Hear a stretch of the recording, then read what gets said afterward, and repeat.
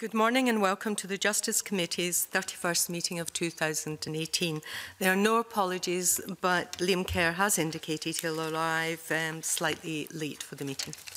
Agenda item 1 is our second evidence session on the Vulnerable Witnesses Criminal Evidence Scotland Bill. I refer members to paper 1, which is a note by the clerk, and paper 2, which is a private paper.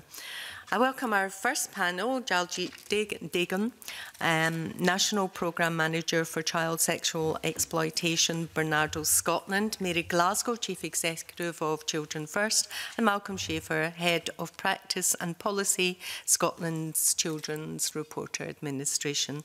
Can I thank you all for your written evidence? As always, then, the committee find that particularly valuable in advance of our formal evidence session. We now have questions from members, starting with Rona. Thank you, Convener. Good morning, panel. And I note from your submissions that you're all largely supportive of the measures, but I wonder if you could maybe tell us of any concerns that you might have, including special measures, anything that you'd like to flag up about the proposal. Who'd like to start? Right, Mr. Okay, I'll perhaps start, and perhaps start by saying, yes, we do welcome. This is a progressive way forward, and nothing I say should contradict that.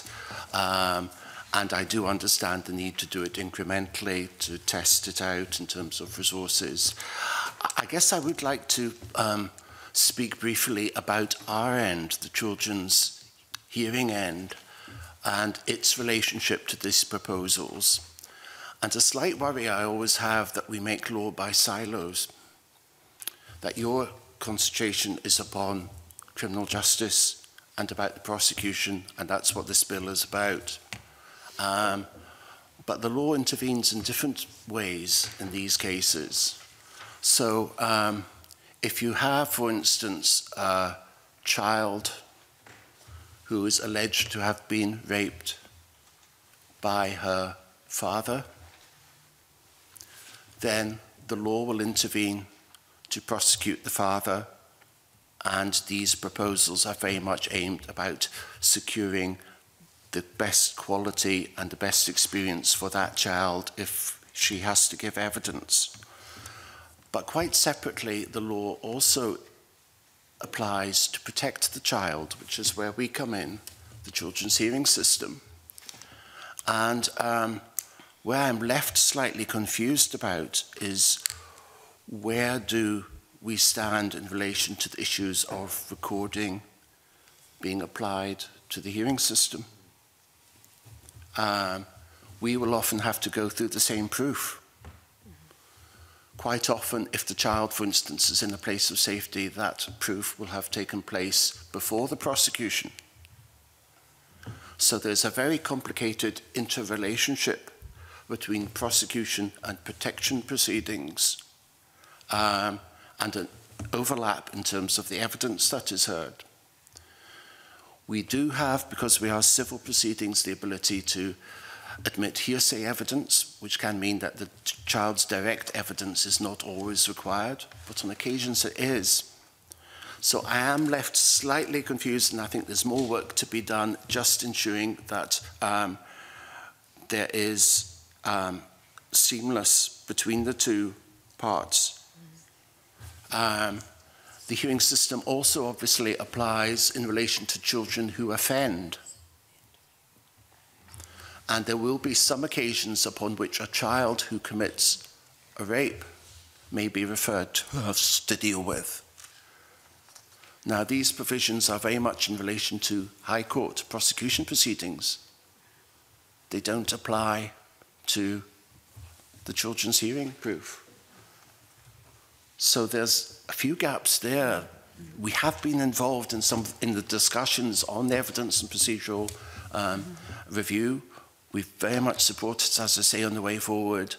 But I think we do need to look at the mistakes sometimes that have been made in the past of creating laws in one silo which don't apply across to the other silo, which is equally important in terms of the protection of the child. And that, above all, is my main issue in relation to these provisions. Can I ask on your first point, do you have a sort of solution to that, or a preferred way that we should be going?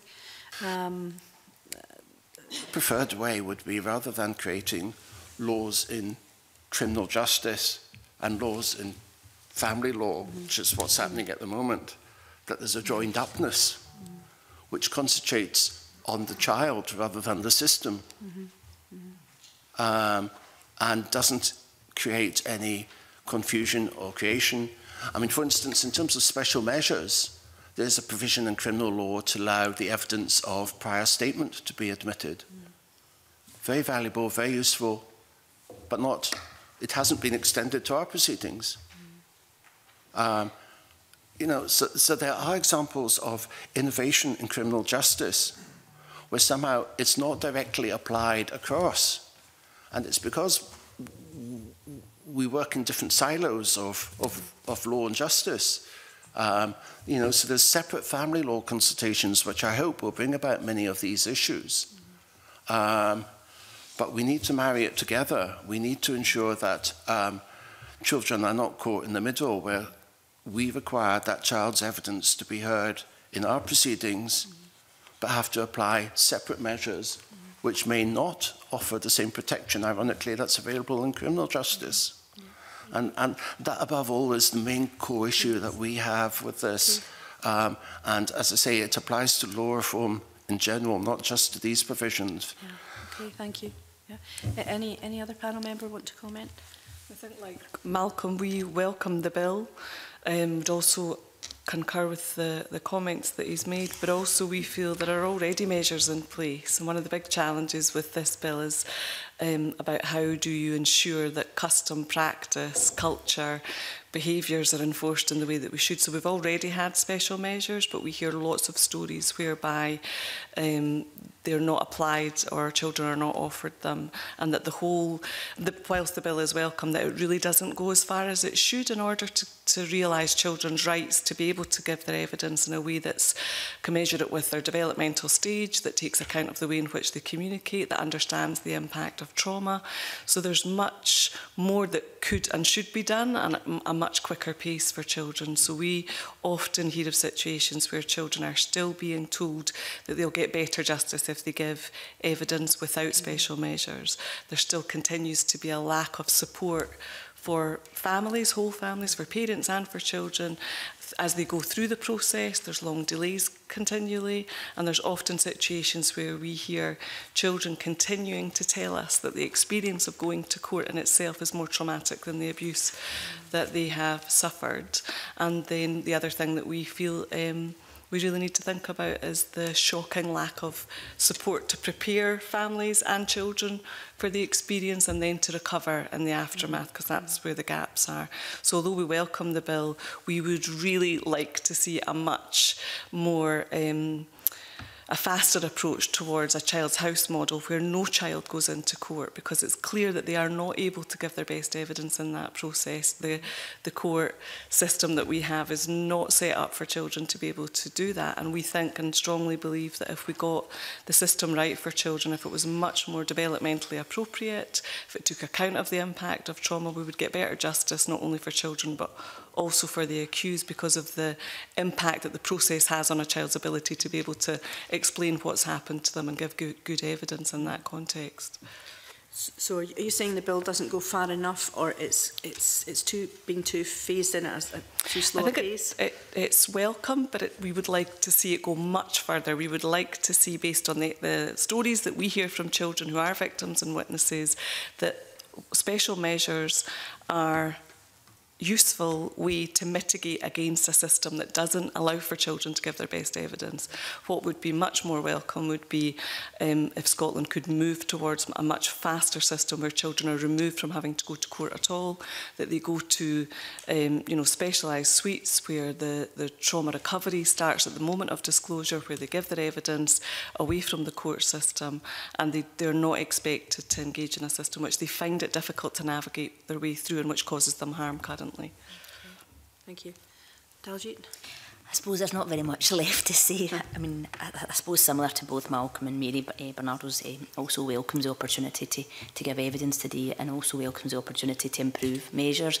But I suppose my starting point would be that although we welcome this, there's actually stages before we even get to this stage that act as barriers for children. So many of the children that we work with who have experienced child sexual exploitation in particular, often because they don't recognise the abuse, won't even disclose it. So therefore, we need to have practitioners on the ground who are actually able to identify what the issues are to begin with, so that we can actually safely support children through that process that both Mary and Malcolm have spoke about already. I think often what we find is, in our experience of child sexual exploitation cases, and I've been involved in a number of police operations over the last 7 years, is that even when the police investigations concluded and statements have been taken, the actual process then can be years later. We recently found ourselves in a situation where we were chapping the doors of young women who were now in their 20s, who had given statements when they were aged 14 and 15, and their situations moved on, and yet we're going back again to re-traumatise, to say, well, we've got new evidence, are you willing to come forward? But we don't know how long this process is going to take. So again, in terms of, you know, that lengthy delay in understanding procedures and processes, and there's also that link between the children's hearing process and the criminal justice process, because young people become adults and situations change. So I do think it is about just reiterating Mary's point about culture and practice. It's not necessarily about the measures, but it's also about making sure that we've got the right people involved at the right stages who are competent and also child-centred, first and foremost. But it's about making sure that we've got that support for children before, during and after that whole process. So does that come down to training then? At all levels?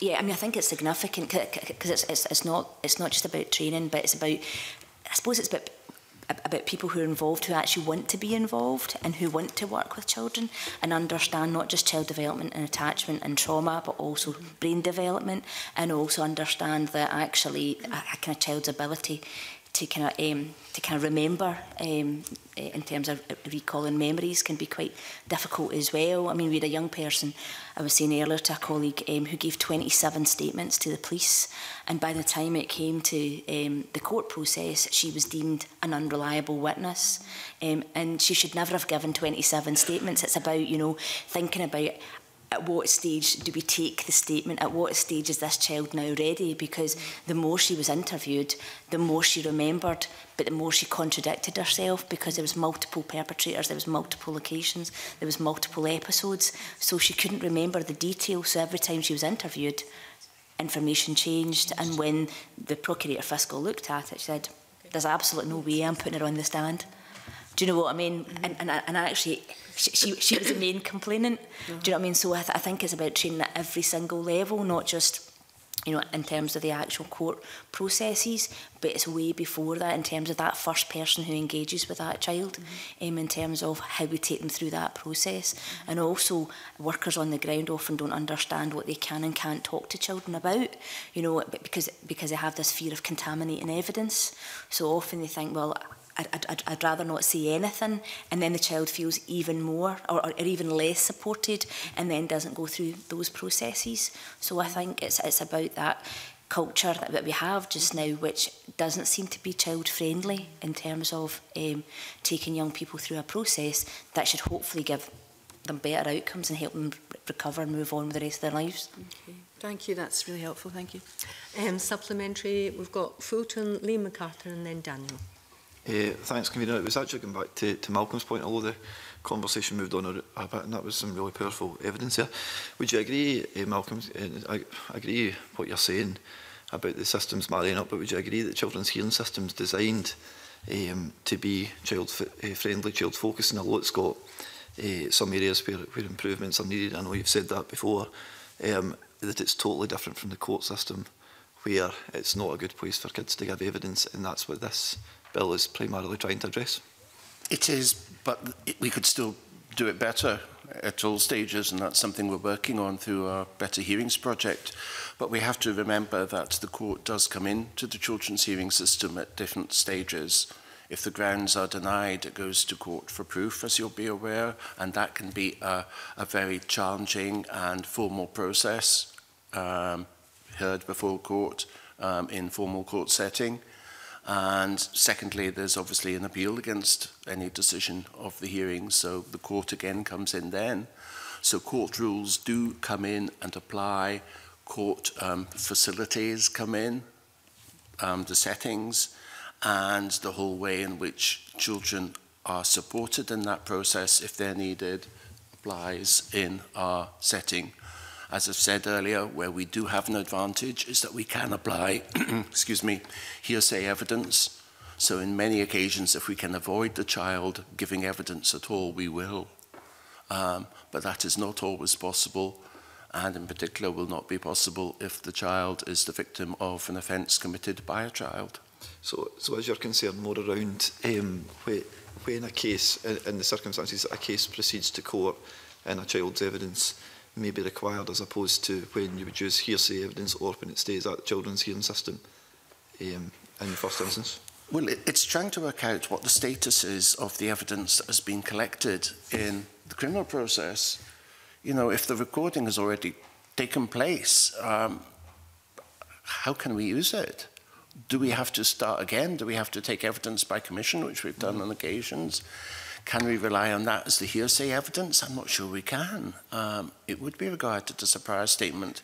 So there are elements of that which, you know, as we progress the criminal side, let's make sure that the child protection side progresses as well.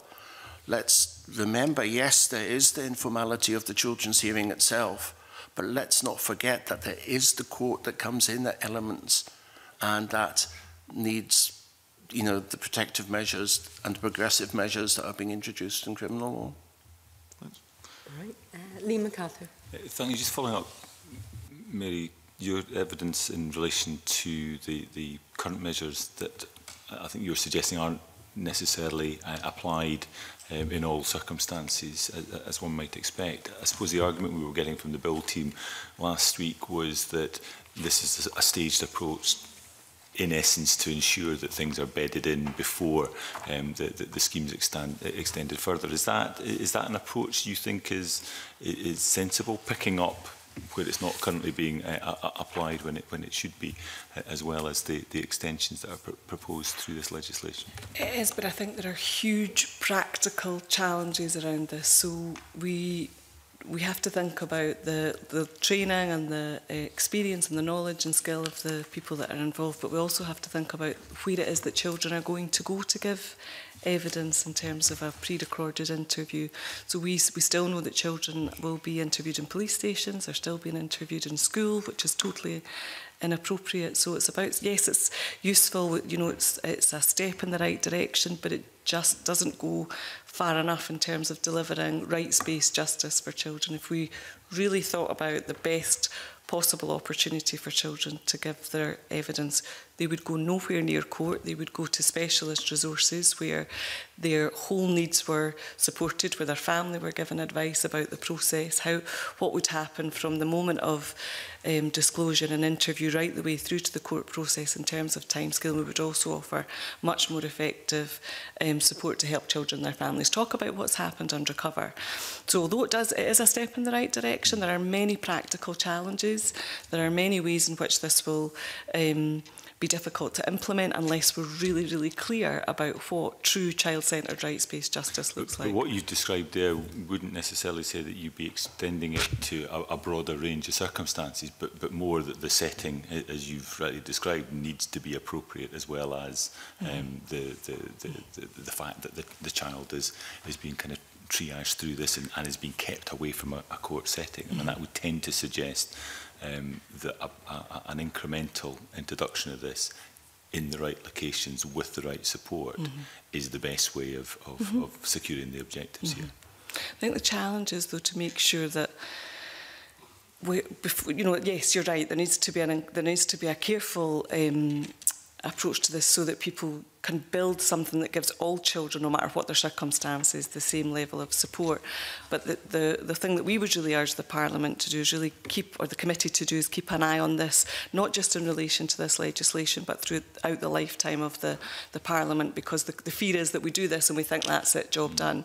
And actually there is a long way to go to deliver justice for children. So we know that the children are continually subject to the things that are convenient or possible, or the agencies are able to deliver. And what we really need to do is, as all the panel members have said, is make sure that what children need is at the centre of what the system is that we build, not just what's possible for us to deliver incrementally.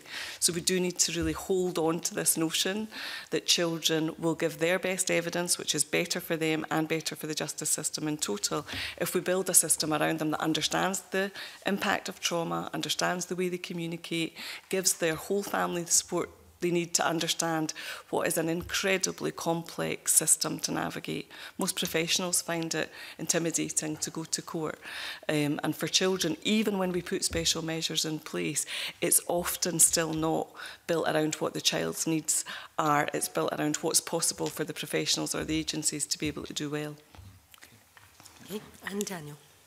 Just as a point of clarification, in part in terms of what you've just said, you said that in your view, children shouldn't be giving evidence in court and be away from that in a sort of an appropriate setting. I mean, my understanding is that the Court Service is developing facilities to provide exactly that, so that the evidence can be given in specially designed suites. Now, that's clearly not on the face of the bill, but it is what is being developed in practice. I mean, to what extent do you think that needs to be on the face of the bill, or are you saying that that's insufficient? And likewise, some of the things you were mentioning there in terms of interviews in police stations and schools, that's very much at the investigation stage rather than court proceedings.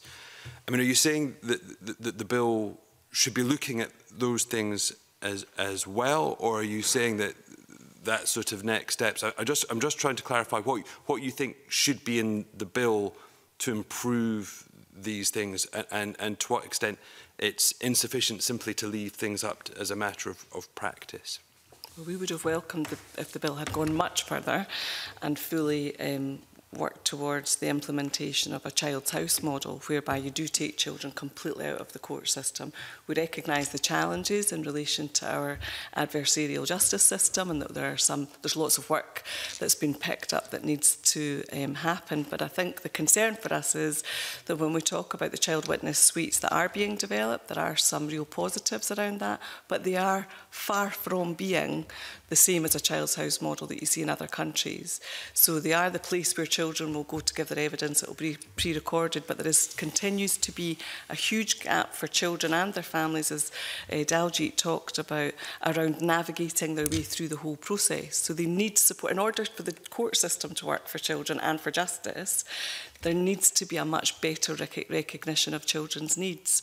So long delays, so if something happens to a child and they're interviewed and then the evidence is taken, then the evidence goes into court, that's one thing, but there's still an impact on that child around understanding the timing, what's going to happen, who's going to support them, who's going to feed back to them, how do they access support to recover from what's happened. And the bill, you know, we do welcome the bill, and it is a step in the right direction, but of course as an organisation that works with child victims and witnesses and hear every day the dreadful impact that situations have on them, and then that the court system can often make worse, it doesn't go far enough for us. We would have wanted to see something that said there is no way that children, with all that we know about their development, all that we're learning about the way in which children communicate, should be entering into an adversarial system that was developed in a Victorian era. We would want them out of the court system completely, and we think that we need to do that sooner rather than later. We do recognise the challenges around it, And so we welcome the bill, and we do think progress has been made, but we don't think we should rest on our laurels and think that developing child witness suites where it's just a different place for children to go, just a different place. It might have a nice, differently painted room and some nice people there, but actually the whole system needs to be right for children, from the point at which they tell their story to the support that they get alongside their families to recover from what will have lifelong impact on them. So it needs to be a much more holistic approach to what the system, how children interact with the system. It's not just about giving evidence, and it's difficult for us to comment and say that it's just about that bit. If you got that right, it would help, but it's much more holistic than that. So I guess my difficulty with that is I don't understand how you could do that without essentially completely moving away from our adversarial system. Is that really fundamentally what you're asking for?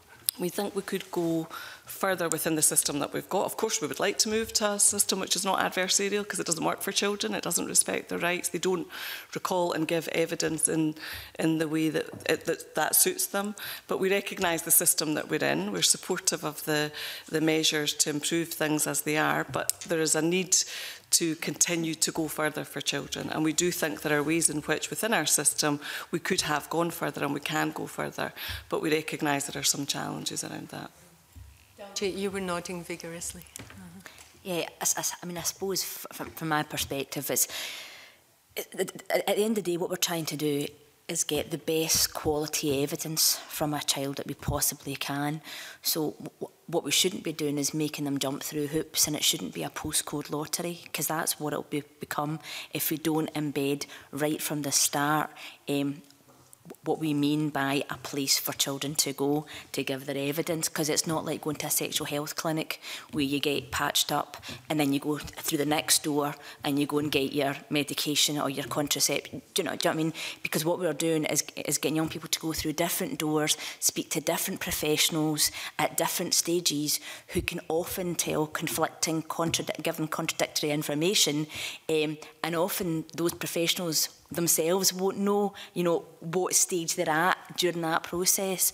So it's about having a kind of holistic approach, almost like the kind of team around the child, where you've got a team who are working quite closely together, whether it's teams that are based in the court or police stations or social work or voluntary sector services, but it's about that team around the child who've got different roles to play, but also keep that child and their family and their wider network informed each stage of the way in terms of what's actually happening, and providing that feedback. Because often what we do is take information from a child, it goes into a machine somewhere else, and we don't actually let young people know what's happening next.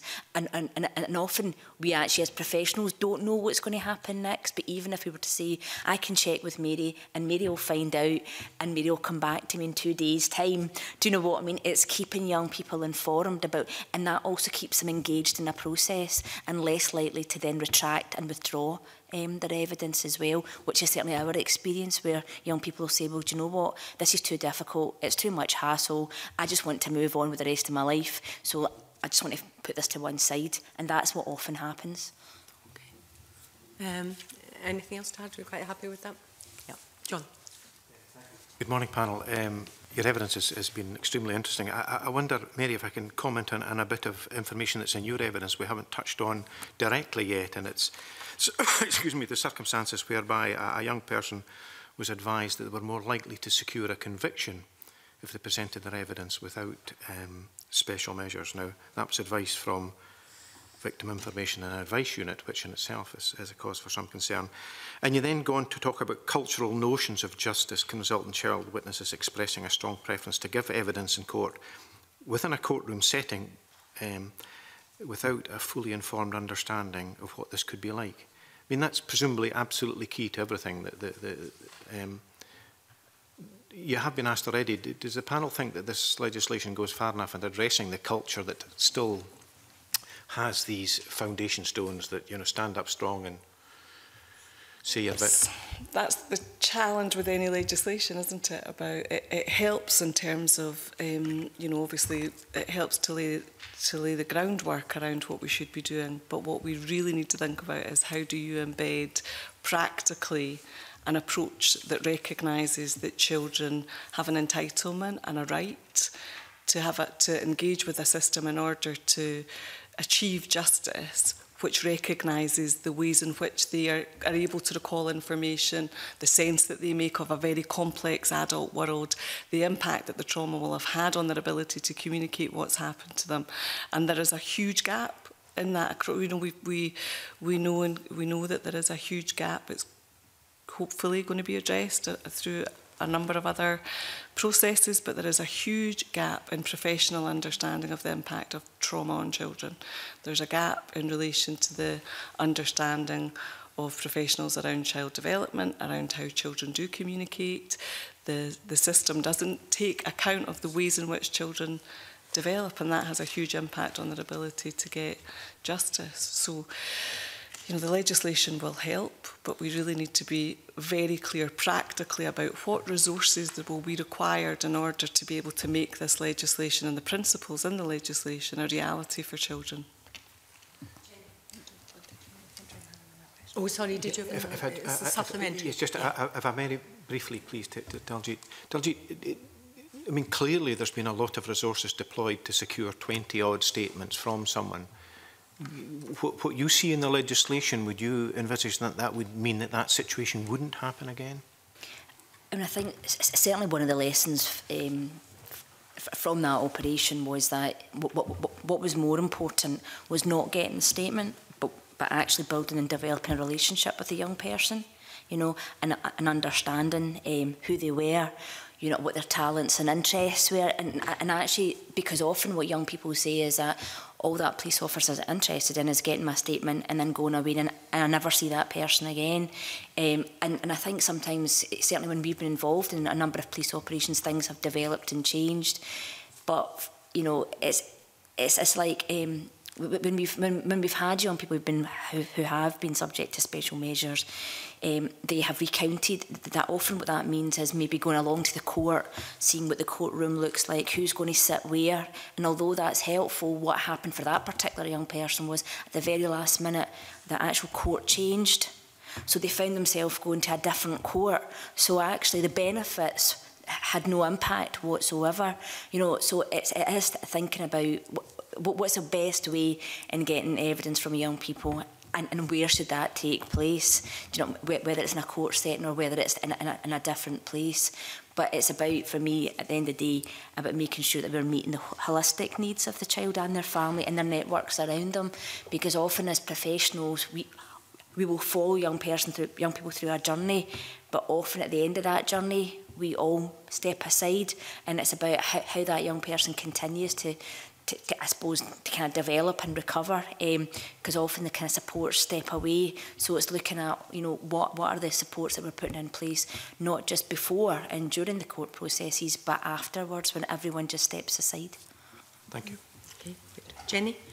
Bina, I know that you spoke at length there about the best quality evidence and about meeting the holistic needs of children. I just wonder, with regard to the current use of taking evidence by Commissioner, do you believe that delivers the best quality evidence presently? I suppose, from again, I mean, we had put quite a limited submission into yourselves, and it was based very much on young people's experiences of before, during and after. So I think in terms of the measures, I think we welcome the measures. I mean, clearly what we would like to see is, and understand why they're phased in terms of age and court settings, but I think at the very least, what we'd be looking for is for the possibility of it being increased to children under the age of 18. Because I think often what we have is, we've had young people, for instance, where there's been, you know, a kind of offence committed against them aged 14, but by the time they've presented at court, they're 16 and a half, and they're a very different person from that 14-year-old. And because of the trauma, they're now potentially involved in lots of behaviours that are not seen to be positive. So what the court sees is quite a difficult, belligerent, drug-addicted, alcoholic young person, rather than the child that was in front of them, in terms of when these offences happened. So I think it's about, you know, making sure that we're actually presenting what happened to the child as opposed to, you know, how that child's coming across. Now, because it does take such a lengthy time in terms of the court process. And do you think perhaps then in terms of that time delay, I know you've alluded to that already this morning, that could be expedited then perhaps for children? Well, is that what you would be advocating for? At the very least, yeah, but I understand that will be a challenge, but it's looking at, you know, I mean, I don't have the kind of technical knowledge in terms of all the different processes, do you know what I mean, from that minute the young person discloses right away in terms of recovery. But I suppose it's about sitting down looking at, well, what are all those markers, and not applying adult processes and looking at what's in the best interest of the child and what can we do now to expedite some of those processes. Thank you. The rest of the panel? Concur with them, and I think we are hearing continually, and I think this is a danger in the bill actually, that when children talk about what's happened to them, currently we still hear, particularly in Sheriff Court actually, where there are still long delays. The child gives a statement to the police. We've got children who do that alone. So 9-year-olds who go to police stations, give their evidence alone, and then 9 months later a letter pops through the door to cite them as to go to court. That child has, you know, coped in whatever way they can, usually not well, with what happened to them, and then out the blue, without any support to really think about that in the intervening period, are expected to go to court. So we need to be really careful that you're right, the system, we don't think that job done just because children are then able to give their evidence in a pre-recorded way and the evidence goes to court, because the process needs to be shorter. That stays with that child. Yeah. It doesn't disappear once you've given your evidence, it's recorded and you don't need to go to court. That's better than having to go to court. But that child is still living with the knowledge that at some point that story, that evidence will be presented. So if we can shorten that process as quickly as possible, we have a much better chance of encouraging and helping children to recover. And the truth is there is a huge lack of resources. There is a huge lack of human resources.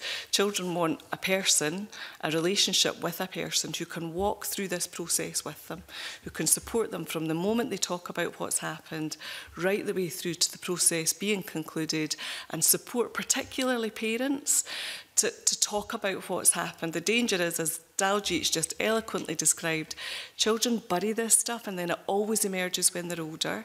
It emerges in behaviours that are viewed as not helpful, and then they're often punished for those behaviours, and no one tracks it back to the moment at which this child was a victim of a serious crime. And we really need to hold our understanding of what it is that trauma does to children, and that we should not have a system that, through its protracted nature, which is set up to suit all the agencies that are involved, further damages children. Thank you.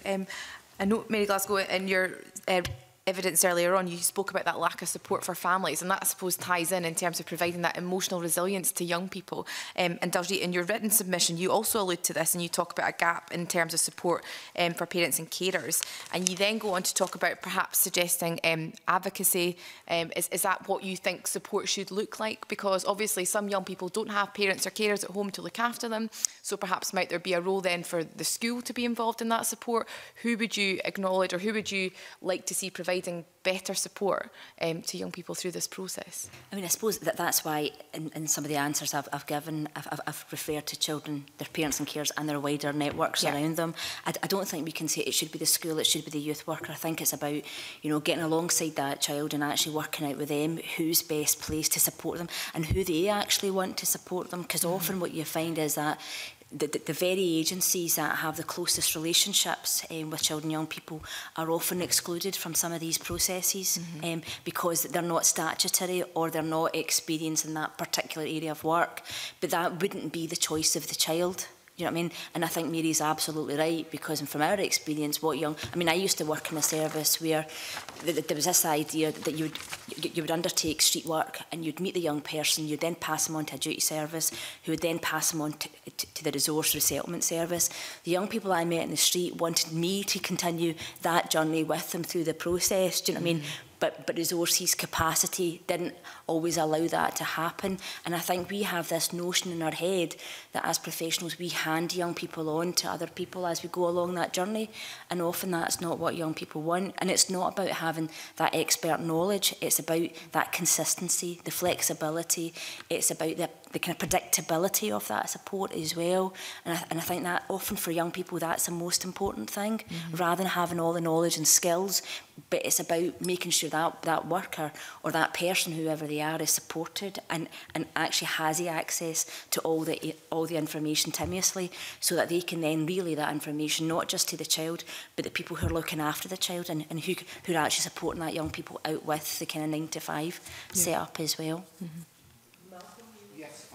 Just a couple of issues. One in terms of courts and timing. Courts are very insensitive in terms of time. It's not something that the institution allows the sort of human impact to come in on. But we do see green shoots, in particular in family law, where we see the success of the PACE project in terms of permanency planning, which involves the court process as well, in terms of looking at all the causes of delay and how to reduce those. And we do that by bringing all the different agencies together in particular areas to look at what's causing delay.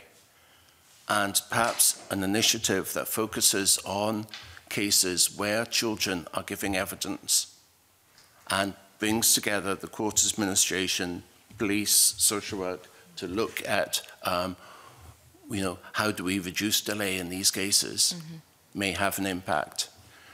In terms of the support provided to children, well, I don't know a lot about it. I do know that in England and Wales, they view the role of an intermediary as being very successful and appropriate. Somebody who is who knows the court system, knows the contacts, knows how to fix things, but also is good at relating to children and supporting the child and family in this process. And that isn't within the bill, and obviously is an extra person and an extra cost. But I just wonder how much we need to learn from the experience in England and Wales, where certainly they view that as being an important part.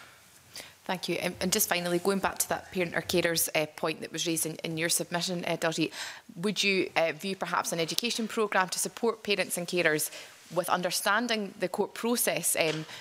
Would that be something that you'd be advocating for as well? Do you think there's a lack of knowledge then to support young people more generally because their parents or carers can't explain the system to them, and that takes away perhaps from some support that could be provided?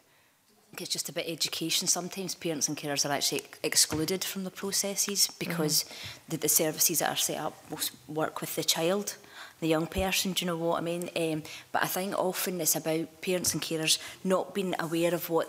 It's not sometimes about the process and the procedures. Sometimes it's about understanding the impact on the child and how they're going to manage some of those behaviours, and getting that additional support around the parent and carer, and to build their resilience as well as the child's resilience as well. So yes, it's about education in terms of navigating that system, but it's also about, I suppose parents and carers being fully informed and being properly prepared for the impact. Okay, thank you. Before we bring in Fulton, Malcolm, then victim support submission, and we'll be hearing from them next. They said they'd be quite interested to having discussions with the children's hearing system to see if they could play or get involved in the role, I suppose, of the intermediates, or to discuss the role of the intermediates. And given you say there's a gap in the bill, would that be something you'd welcome? Indeed, we've created much closer relationships with Victim Support Scotland, who used to only support victim witnesses in criminal proceedings, but now supports children in our proceedings. And we found them extremely helpful in all sorts of ways. I can think of one case where the worker sort of identified it was a sexual abuse case. It was a girl giving evidence, and the court officer was a male. And they just asked, it was nothing to do with a particular individual, but they just asked if it could be a female instead to make the girl feel more comfortable. So, that's just a tiny example of the sort of work that they can do because they know their way around. Okay. So, yes, they've got a lot to offer, and it'll be interesting to hear their thoughts. That's helpful. Thank you. Fulton. Thanks, Convener. I'm going to stick on the pre-recording of evidence and specifically joint investigative interviews carried out by the police and social worker. I should probably declare at this point my register of interest as a registered social worker, and I was previously involved in joint investigative interviews. So I think there's a general acceptance that they're not perfect by any means. And I just wanted to explore with the panel how you feel they could be improved, probably around the period prior to the interview taking place and in the period after. And I think some of that's already been touched on, but perhaps elaborate on that. We're involved in both the strategic and implementation groups around the work around JIIs, which is focusing currently on improving the training for social workers and police officers. So I think that's really welcome, and we think that there is a need to make sure that the JII interview takes account of the broader needs of the child. Again, the danger is always that the child is subject to fitting into what the process is for the police and social work. So social workers are interested in care and protection, making sure that there's a safety plan for children. Police officers obviously have to be focused around the same thing, making sure that our children are safe, but also securing enough evidence in terms of the accused. The danger in all of that is always that the child's needs get lost. So what we really want to do and what we're involved in supporting the process in is saying this training really needs to start with the ways in which children respond, the ways in which children experience abuse, neglect, whether they're victims or witnesses. We need to build a system that understands that professionals really need to start with an understanding of child development and communication. They need a broad training programme that focuses on children's holistic needs. So there is real progress being made there, but we need to make sure that practically we have police officers and social workers who are able to build enough confidence, skill and knowledge to be able to do these interviews. They're incredibly tricky. I was seconded into a multidisciplinary team years ago and delivered child protection training to groups of professionals. The challenge was always when they went back into practice, it might be 6-8 months between interviews. And we know the evidence is that it takes somewhere around 100-150 interviews before professionals get really confident and feel that they're really able to engage with children in a way that elicits their best evidence. So we need to think about the resource issue. We need to think about the support for practitioners. It's a highly skilled, challenging environment that we're expecting police officers and social workers to work in. And it's very difficult if in the morning you're at a children's hearing and in the afternoon you're rushing somewhere to interview a child. We can't operate like that as humans. We need to make sure that this system isn't just about the JII training and we don't just focus on the interview. We need to get the whole system right, and we need to have professionals who are specialists, who are skilled and who are able to give that child the best shot they possibly can to get their best evidence given. So are you sort of suggesting there, because just now that would be mainly done through social work offices and police offices, although specialised up and down the country. Are you suggesting that it's possibly a specialised resource, that the workers would only be involved in that particular line of work rather than doing anything else? We strongly advocate, along with partners, and we welcome the government's commitment to work towards this, toward the Barnahus model, the Child's House model, which takes children right out of the court system, develops a resource in a community that looks like an ordinary space for children, that has the child's rights and needs, not only for justice but also for care and support built right into it. So the child and their family engage with one place. They go one place and the professionals come to them. Right now the system involves children going one place to get interviewed, and sometimes 2 or 3 places to get interviewed, depending on how many times that happens, another place to get medical treatment or a medical examination if that's required, and then possibly, and you know, most often nowhere for any support to receive any long-term support to recover. So what we strongly advocate is that we really move at speed to deliver a child's house model that will elicit best justice for children and accused, but it will also save us all in the long term because you build in the support for the child to recover from the impact of trauma. So the child goes one place and the professionals come to them. So I suppose that links into the earlier part of my question, because I'm interested to hear your thoughts on how we can develop relationships beforehand, because many a time when I was involved in such interviews, it struck me as it would have been perhaps better if there was perhaps a non-interview setting prior to the actual meeting. I know that's more difficult for the police and social work, and understand the reasons for that, but I wonder what your thoughts on that, and would the model that you're talking about be more open to that, if you like? I think it's such a complex area that the first thing we should say is we would also advocate that we need to talk to children and young people, because they have really strong views about this, you know, this process, and often the answer, some of the most practical answers, lie with children and young people, because they would be able to, they do clearly articulate what would have helped. But we do think there is a space that we need to create, a resource that we need to create for all of those complexities to be taken in account of, a place for exploratory interviews and discussions with children, for planning, for much better planning. We know that resources are so stretched, that the system is so pressed, that we cannot currently cope with the numbers of children that need this support. And so that what happens is, it's, you know, we don't give children the best opportunities we can, because we're always having to, you know, work at pace. And what we need to do for children is slow the process down so that it really matches where they're at, and give them the opportunity so that there is a space, one space that's set up for people to have conversations, planning meetings, discussions about how you get the best evidence from children. But the most important thing is the current system, and you know, the bill is progress, but we are still incrementally tinkering with a system that is not built around children's needs and never will be. And we really do need to think that's why I think we urge the committee to think about this just as a start and not a finish, that this is better than we've currently got, but it is nowhere near good enough for children. We're still squashing children into a system that is not built with their needs. And our view is that if you build a justice system that is right for children and for vulnerable witnesses, then it delivers better justice for everybody. We'll all do better if we build a justice system that is much more human and recognises the ways in which humans are impacted when they're involved in processes that require them to be, you know, victims or witnesses. Just one more point, Kavina, is that right? It was to Daljit mainly, as well, in terms of one of the things you mentioned. The last thing you spoke was about it's not always the social worker or the police officer that would have the best relationship.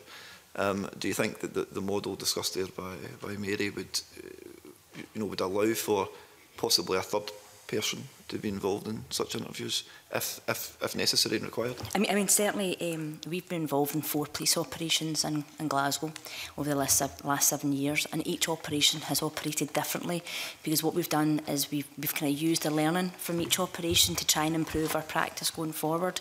So in the police service a long time ago, they established something called solo officers, so sexual offences liaison officers. So as part of the operations, what would happen is each victim would be allocated a solo officer, and that person, in terms of their job, that's what they do. Do you know what I mean? That's solely what they do. And police officers are used to doing the whole statement given. When it comes to social workers, it's an add-on. So it's as Mary described. You could be a children's here in the morning or a core group, you know, at lunchtime, and then off you go and interview a young person. How well are you prepared? So in terms of the police operations we've been involved in, we've had quite a lot of focus on planning meetings. And that's and sometimes we can have 2 and 3 planning meetings before we go anywhere near a child, and that's about getting the people around the table who know the child best in terms of what's the best environment, what's the best time, what's the supports that we need to put in place before the interview, after the interview. We've also had staff who've been that third person. Sometimes as a third person we've sat outside the room, sometimes we've actually been allowed to sit inside the room, you know, as an observer, as somebody who's a comfort, who knows, you know, what particular stress, what particular triggers might kind of result in that young person becoming stressed or animated or angry or whatever. So we've tried lots of different systems, but I think ultimately what you need is people who know the child and who know how to get the best out of the child being involved in that process. But you also need whoever's actually undertaking the interview, that being their sole task. Because if it's an add-on, then it's something that they're not particularly skilled at, confident about. And I suppose the question I would put to you, Fulton, is how many JIIs did you do in your social work career? And how confident did you feel going from one to the next, given the gap? Nowhere near 160 anyway. But do you know what I mean? You know, so I think it's thinking about actually, if we are not in the best place, do you know, and feeling confident, then how's that child? How are we supposed to bring out the best from that child if we are not completely clear about what we're doing and how we're doing it? Okay. Daniel, then Shona. So I'm quite interested in looking at actually how the rules will apply. I mean, I think that the panel has been very good in terms of identifying kind of where we need to be and stating that this is limited. So can I begin by looking at the offences that this will apply to and the courts? I mean, I note that there is essentially much of this will be brought forward by regulation. It's not all coming in at once. And given that, I was wondering if the panel thinks that it would be a sensible improvement to this bill to at least provide for the possibility of these measures being extended to other crimes and indeed to the sheriff court or indeed other tribunal settings. I mean, is that something that you would look to see at stage 2? So I would particularly single out offences involving domestic abuse, where the child is at the centre of it. It strikes me those are the ones that put the most pressure on that child and are an obvious example of where you need to look to extend it to. I can understand the incremental approach, but the sooner it can be applied to cases where it caused the most trauma to children, and these may be some of them, the better. I mean, are there any particular considerations you'd want to see looked at prior to the extension beyond the current scope? Or is it purely a sort of practical considerations once the practice is already established? Well, I've already flagged the core issue for me, which is its links with the child protection proceedings in that. And I think the other practical issue, which has an enormous impact on this, is the ground rules hearing, which we haven't touched on. I'm about to come to that. Good, because I think we have experience of that in the hearing system, and certainly when that's applied properly, that helps make the setting, that helps create certainty, that helps create control in terms of the direction.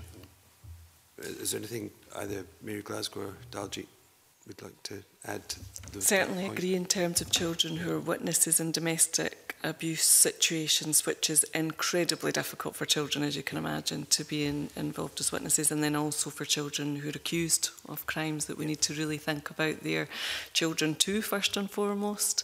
And if we are about seeking better justice for all, then we really need to again think about how these measures can apply to those young people, so that their best evidence is also gotten, and just some equal provision between High Court and Sheriff Court, because there is a gap. I suppose the only thing that I would want to add to that is, I mean, I agree with what both Malcolm and Mary have already mentioned, is the whole issue that we refer to as harmful sexual behaviours. Certainly what we are seeing is more and more young people that we would refer to in being involved in peer-on-peer abuse. And it can be harmful sexual behaviours, it can be domestic abuse, it can be child sexual exploitation. It comes in various guises, but often what we find is that what happens is that we'll get a referral for the victim, but will not get a referral for the accused, who's also a child. And this can be children as young as 9 and 10 and 11. Do you know what I mean? And I suppose what I'm thinking is actually what we need to think about is, for that accused to have been involved in that activity, what has that child been exposed to? and we need to pay consideration to that as well. So I suppose I'm thinking about, if we were to kind of open this out, is to look at how do we realistically support those children who may have, you know, been involved in offences that are extremely harmful to other children, but also take cognizance of the potential in terms of what they've been exposed to themselves, either as witnesses, but also as victims themselves, because often just now what we're doing is focusing on the victim, and that's in particular in relation to online offences, in terms of sharing of images and also acting out some of those kind of activities as well. But we've had some recent examples where some of those offences that have been meted out by other young people haven't even been seen as child protection issues, never mind as criminal offences, and that's because the gender of the child has been looked at and considered, rather than thinking about the actual offence and the harm that the victims experience. So we need to think about peer-on-peer abuse as well. So Malcolm Shaffer just hit upon, I think, what I think was one of the central points, is that it strikes me that when you look at this bill, that it's highly dependent on the ground rules hearings working. That if essentially the practice will flow from those establishing the right principles and essentially the different parties agreeing to a particular approach. Do you think that is the right way, i.e., you know, I think the argument that's made is that allows it to be flexible and to develop, or do you think that the bill needs to go further in stipulating certain things that need to be considered, or certain ways that either the ground rules proceedings either work, or indeed what elements they should be looking at in terms of how the commissioned evidence is actually taken? I'm not sure. There's a limit to how much you can legislate for, isn't there? Indeed. And I think you have to. You've set up the provision. It is a provision which as I've said before, when we've seen it working, it works. It can really set the scene. If the sheriff or commissioner, whoever's doing it, is in control of asking the right questions, ensuring it's there. I'm not sure whether legislation can help develop that further, or if it's more just using the experience and understanding of the commissioner or whoever is doing it. I mean, one of my thoughts had been whether or not there should be just a requirement to consider particular elements, so that rather than it being explicit about precisely what has to happen, but just simply saying that the ground rules hearing should reflect on the support that might be required for the child and familiarity with, you know, context, so that it doesn't need to legislate particularly, just simply asking certain things to be considered. Might that be a way of perhaps addressing some of the points that or concerns that have been raised by the panel this morning? I think that issue about the support in particular would be very welcome. Yes, absolutely, because that would ensure that, I mean, hopefully they would be asking that question anyway, but I think having that in black and white, that it's a check. Are there any other? Yeah. Absolutely. I mean, I think there are the challenges I've already said is there are measures in the current system which are not always applied. So we need to firm up the legislation to make sure that it's a default position that we anticipate that children will always require special measures, and that those special measures are easily accessible, available, and that children have and young people have the choice of the measures that they want to be in to use. So if I could just ask the panel one final question, is I think one of the things that has been slightly surprising to me is that, in effect, what this gives the possibility to is that you had a different individual who's the judge in the case from the individual who will be presiding over the ground rules hearing, who again could be a different person from the person who's actually the commissioner taking the evidence itself. I just wonder if that strikes the panel as odd, and whether or not it would be better to have the same individual in all three of those contexts, or whether that there's sort of knock-on effects from doing that. I'm open to anyone answering that. I would agree that continuity of individual has a lot of advantages. The one danger is it could build in huge delay. Right. If that individual is already tied up with, say, a lengthy trial over the next 2 months or something like that, and certainly that's what we found by experience, that while there are huge benefits in having that continuity, the huge danger is that it builds in further delay. Good morning, and thanks for your very interesting evidence this morning. I'm going to come back to the child accused and resources, but first I just want to, I guess, ask about the tension that exists here, because throughout your evidence this morning, you've said a number of things, such as, you know, we need to work towards the Child's House model, we need a whole system approach, and to get that right, we need to move at speed. But we've also heard you say what's already in the bill will be difficult to implement. And I think the tension is what should be about policy and strategy and direction, and what should be on the face of this bill. And the two things I don't think are the same thing. And I think we need to be cautious that we get the basics right here. And given what you've said about resources, that we don't, through unintended consequences, add more delay into the system. So I guess what I'm looking for is, first of all, acknowledgement that that tension exists, but where you think we should get the right balance of what is on the face of the bill and what should be about a very clear policy intention. So, and that's not an easy question, but I guess it's to reflect on some of the tensions within your own evidence this morning, which show how complicated this is. And I guess the Scottish Government have said in their evidence, for that reason, that it's about proceeding carefully because of such a major change. So where does that balance lie?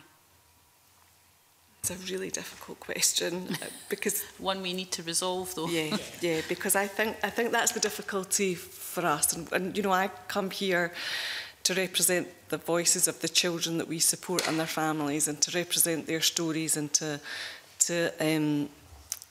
you know, to describe, to do justice to that actually in the best way that I can. And it's incredibly difficult because what we believe is that we don't have a justice system that is fit for purpose for children. That's really difficult, and we would want us to see us implement an entirely different system. But we're also practical, and we know that we are where we are with what we've got. And so we don't want to, as you say, rush into something and have potential unintended consequences because we work at speed and we don't take account of all the other complexities within the system. But we do think there are things that we could do. We could have, you know, and I think we've agreed with this. You know, we could have a more holistic approach. We could have a system whereby we don't, you know, children go to one place, and we could still do that within the system that we've got. Children could give, they could have their evidence pre-recorded, they could access support, they could get, you know, it's less about education for parents and more about support for parents to understand and navigate their way through what is a very complex system currently. So we do think we could make improvements to the current system whilst continuing to focus on this bigger prize, which is a much more child-centred, child rights-based justice system. The worry for us is that you know, there are measures that are welcome within this bill. Of course there are. There's always been a challenge where even when there have been measures previously, they're not implemented because the system is not built around children. It's built around what the system needs and what the system thinks it requires from victims and witnesses. So you're right to point out the tension. There is tension there, but you know, we are obligated to the children that we support who continually tell us really painful, difficult stories about their experience of the justice system, and they are very clear about the things that they would want to see. Tell less people about some of the awful things that have happened to you, get support much quicker to understand what's happened to you and to recover from them, to deal with a system that understands that you're a child and that delays impact on your ability to recall, and to make sure that you are prepared and understand the process with which you're engaged. And there is a tension in the two things because we want to see progress, but the progress, this doesn't go far enough. We know it doesn't, but we're starting in a really difficult place for children. So we need to, you know, implement this bill, but not forget that this is a much, much longer term goal for children, and we really do need to work towards something different. We do think we could immediately, so the child witness suites are welcome, but they are far from Child's House and far from Barnahus. We could have resources where we have all the professionals based in one place, where children go there and get all their needs met, the evidence is pre-recorded and that goes to court. There's nothing to stop us doing that. It's a challenge around resources, but our argument is the resources challenge, it costs us all anyway, because these kids and young people pop up in other parts of the system, which cost us. So and I mean, I'm not sure I'm answering your question, and I apologise for that, because you're right, it is a tension and one that we don't have the answer to. We welcome elements of the bill, we'd like it to go further, and we know that we are in the middle, we are engaged in a process which isn't designed around children. I mean, it sounds to me what you're asking for is for a clear statement of intent of where the end point is. Yes. And this is part of the jigsaw, but it's a part of the jigsaw that needs to be got right. Resources, sorry to interrupt you, it was going to be a further question. You've touched on resources already, and maybe in answering it, the others could touch on this. Obviously, resources are not infinite. Therefore, in terms of the key priorities for resources, what would those be? You've just touched, Mary Glasgow, on the getting the facilities right, and obviously the staff to therefore support the children. Is within all of the resource implications and demands, is that what you would put as your #1 priority? Yeah. Right, okay. Malcolm? I would absolutely agree. I think, you know, there's a lot that is not legislation dependent. Mm-hmm.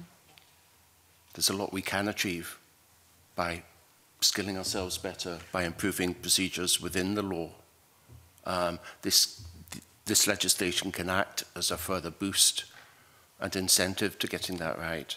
Mary's already talked about the improvements that are already planned in terms of joint interviewing. I think that can make a significant difference. Okay. So there's a lot that can be achieved. And it's just always remembering we've got an ultimate goal and hopefully a timetable to get to it. Mm-hmm. And it's not just a matter of we've got this bill, we've ticked it, that's it done. This is just a stage. Perhaps see a timetable set out. Absolutely. That wouldn't necessarily be on the face of the bill, but a timetable. Absolutely. For, okay. I suppose for myself, it's about giving children back a sense of control, because I think the children that we work with feel extremely disempowered and disengaged from the processes because they don't have an understanding of what's going on and why. And continually, what I hear from children, young people saying to us is, I just want this to stop. It's not that I want justice or I want this person charged and convicted. I just want this to stop. So it's about making sure that we listen to the voice of the child and not disempower them even more by going down a path that actually isn't in their best interests or isn't actually what they want. Okay. And just finally, you've all touched on, I think, the issue of the child accused, which clearly is the bill does not extend the rule to the child accused, and you've touched on some of the grey areas of an accused child could also be a victim.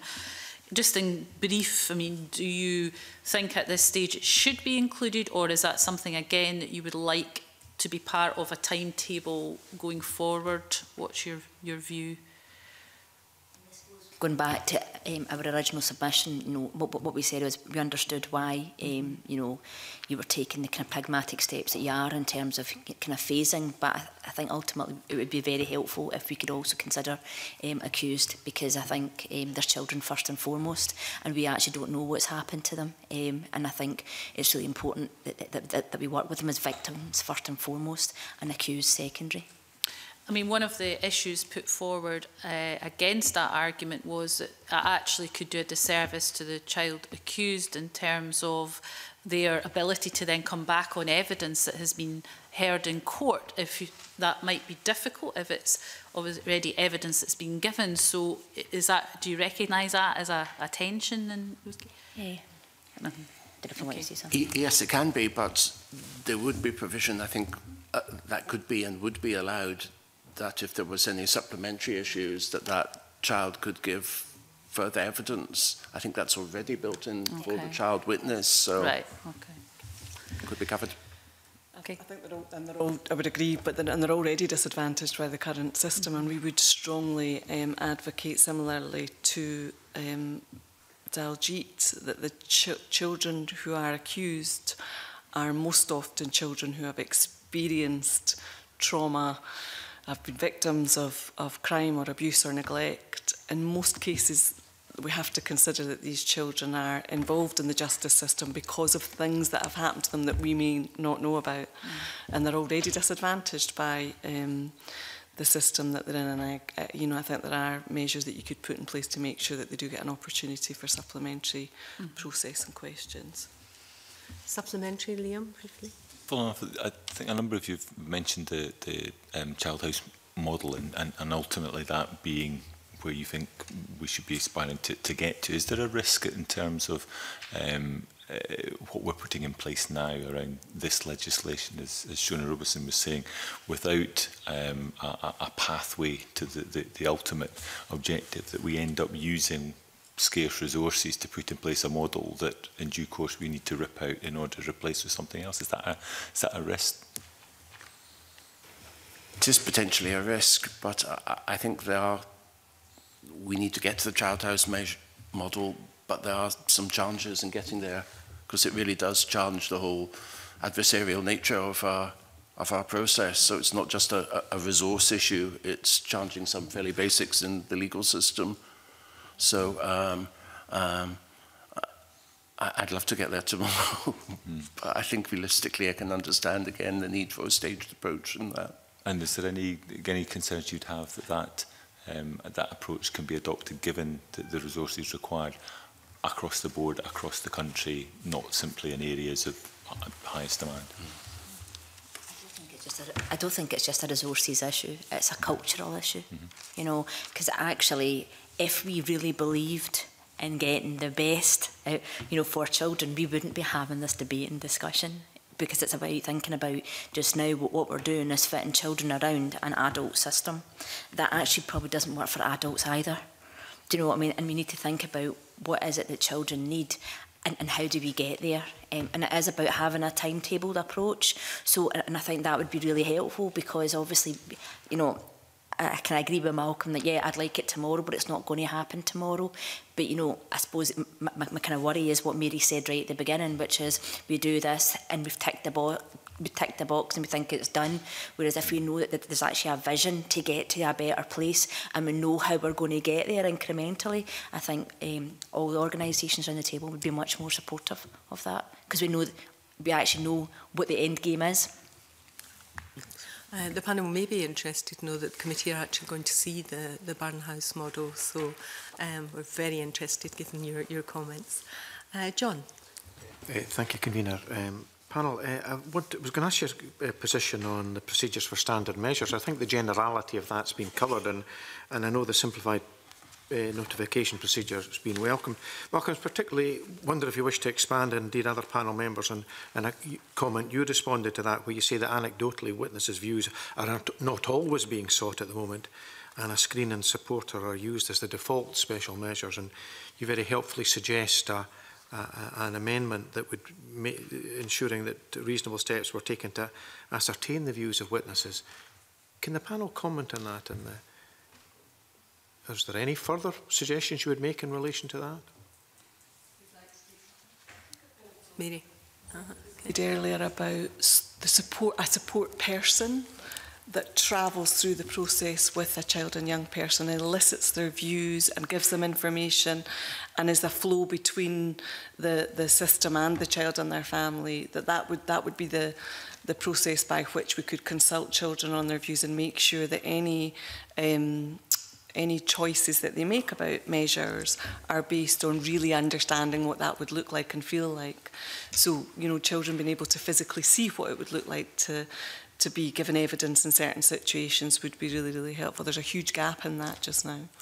In the hearing process, where we do consider special measures, we are under an obligation to consult with the child and parents. So that, you know, that is built in.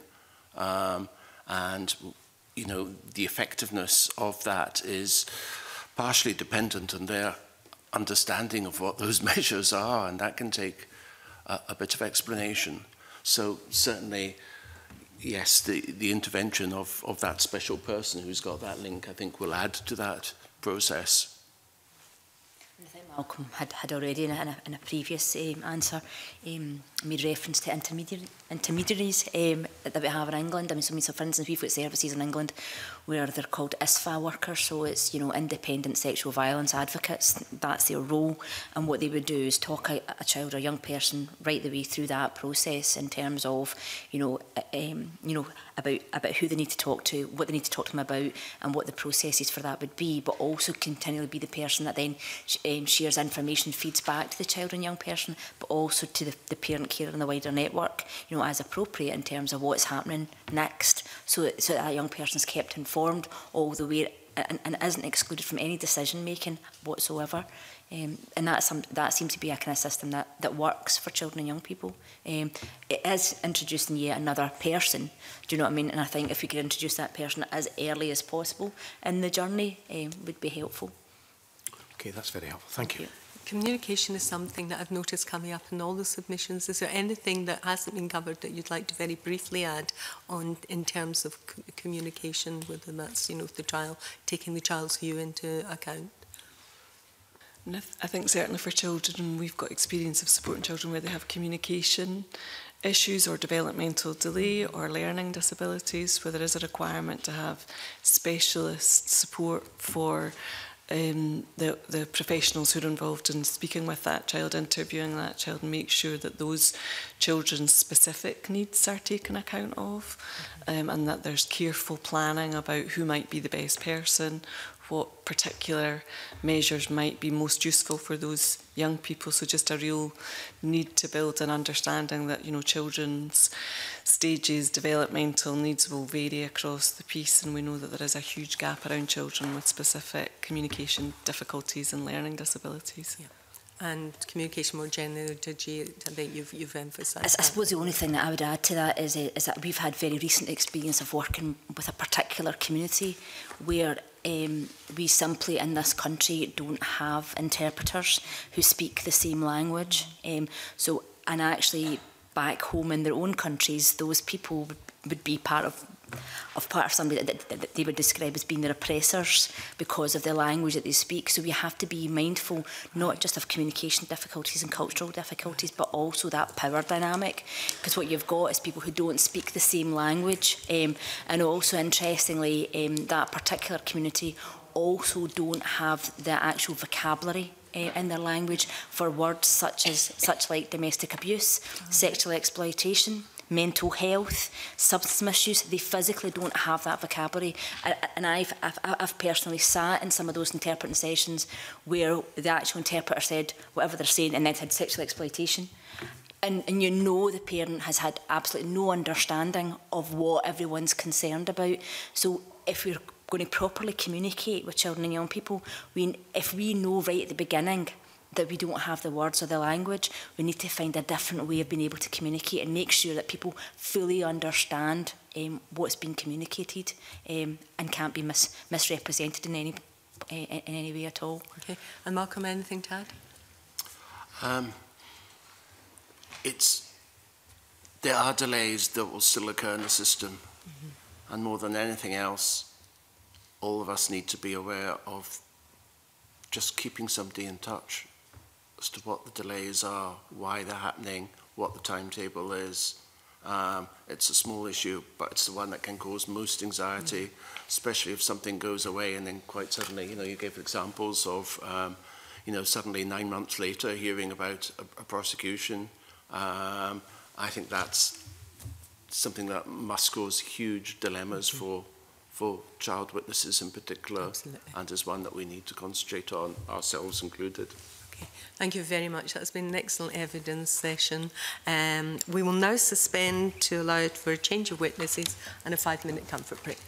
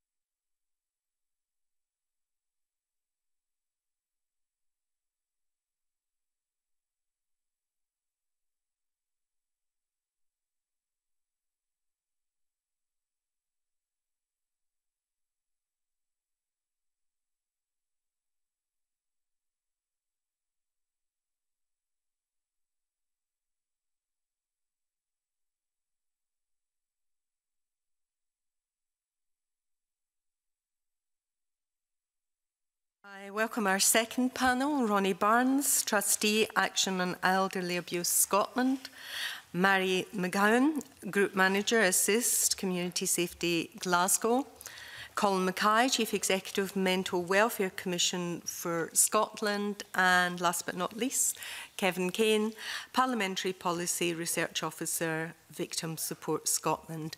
And as always, can I thank the witnesses for their written submissions, which do make a real big difference to the committee in advance of our taking evidence from you in person. Move straight to questions, starting with Rona. Thank you, Convener. Good morning, panel. Yes, if I could just start on the submissions and maybe ask you to expand a wee bit on any concerns on anything that you've highlighted in your submissions, albeit you do appear to be largely supportive of the bill. Can you maybe just expand a bit on what you feel could be added to the bill? Who'd like to start? Well, Mary, you're making For me, I very much welcome the bill, but I have a real worry that it will be brought in for the most serious cases and then the progress will stop. And that has been our experience with the introduction of MAPA, for example. We were assured that when MAPA was introduced, that it would be introduced at first for real serious crimes and that eventually domestic abuse would be picked up under that process, and it never has been.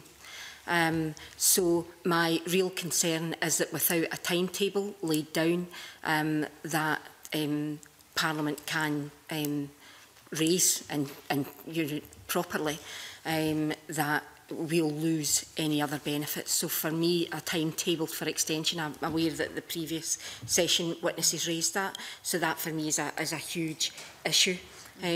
But my big concern was about how it affected both adult and children's experiences of domestic abuse in the justice system, and I've brought some examples to talk you through that, but obviously happy to do that in a process over the session. That's fine.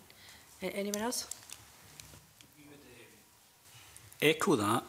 We believe it's important that fewer witnesses are required to give evidence in criminal trials, and we base that on our work with our witness service, who prior to this submission have been very, very helpful with me, both staff and volunteers. We've supported over 10,000 children in court and provided a supporter to witnesses in court over 4,000 times last year, and as an organisation we received over 22,000 via referrals, many of whom were children, and the most serious crimes involving violence and sexual crime. Now, during the process of these discussions, we've been told of the depth of trauma that our volunteers have experienced. One volunteer described feeling harrowed, and that's the volunteer, that's not the witness. So you can imagine the impact it would have on the witness themselves. So we support the bill, and we support a timeline to broadening that to a range of victims as soon as practicably possible. Can I just ask you at this point, can I ask you at what point you actually get involved with the victim? You heard Mary Glasgow talking about, step by step, same person all the way through, etc. So at what point are you involved? We are involved at every stage of the process. Our victim service can be involved very early on. Our witness service, with communication between the witness and the victim service, are involved and also have to be reactive to on-the-day caseload, and they're based in courts all around the country. And we also provide support after, and that's really important as well. The organisations are trauma-informed and seeking to make a lasting difference. So the answer is every step of the way. And would that be the same person?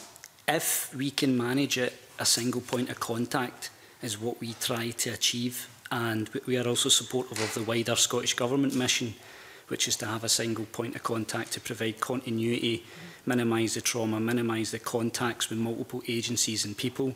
And we know that the sooner that a particular child and a vulnerable witness can have their evidence heard, that their recall is better because it's exacerbated by the challenges that they've faced. And more generally, if we can support someone start to finish, that's what we set out to do. Thank you. Mr Mackay. Thank you very much.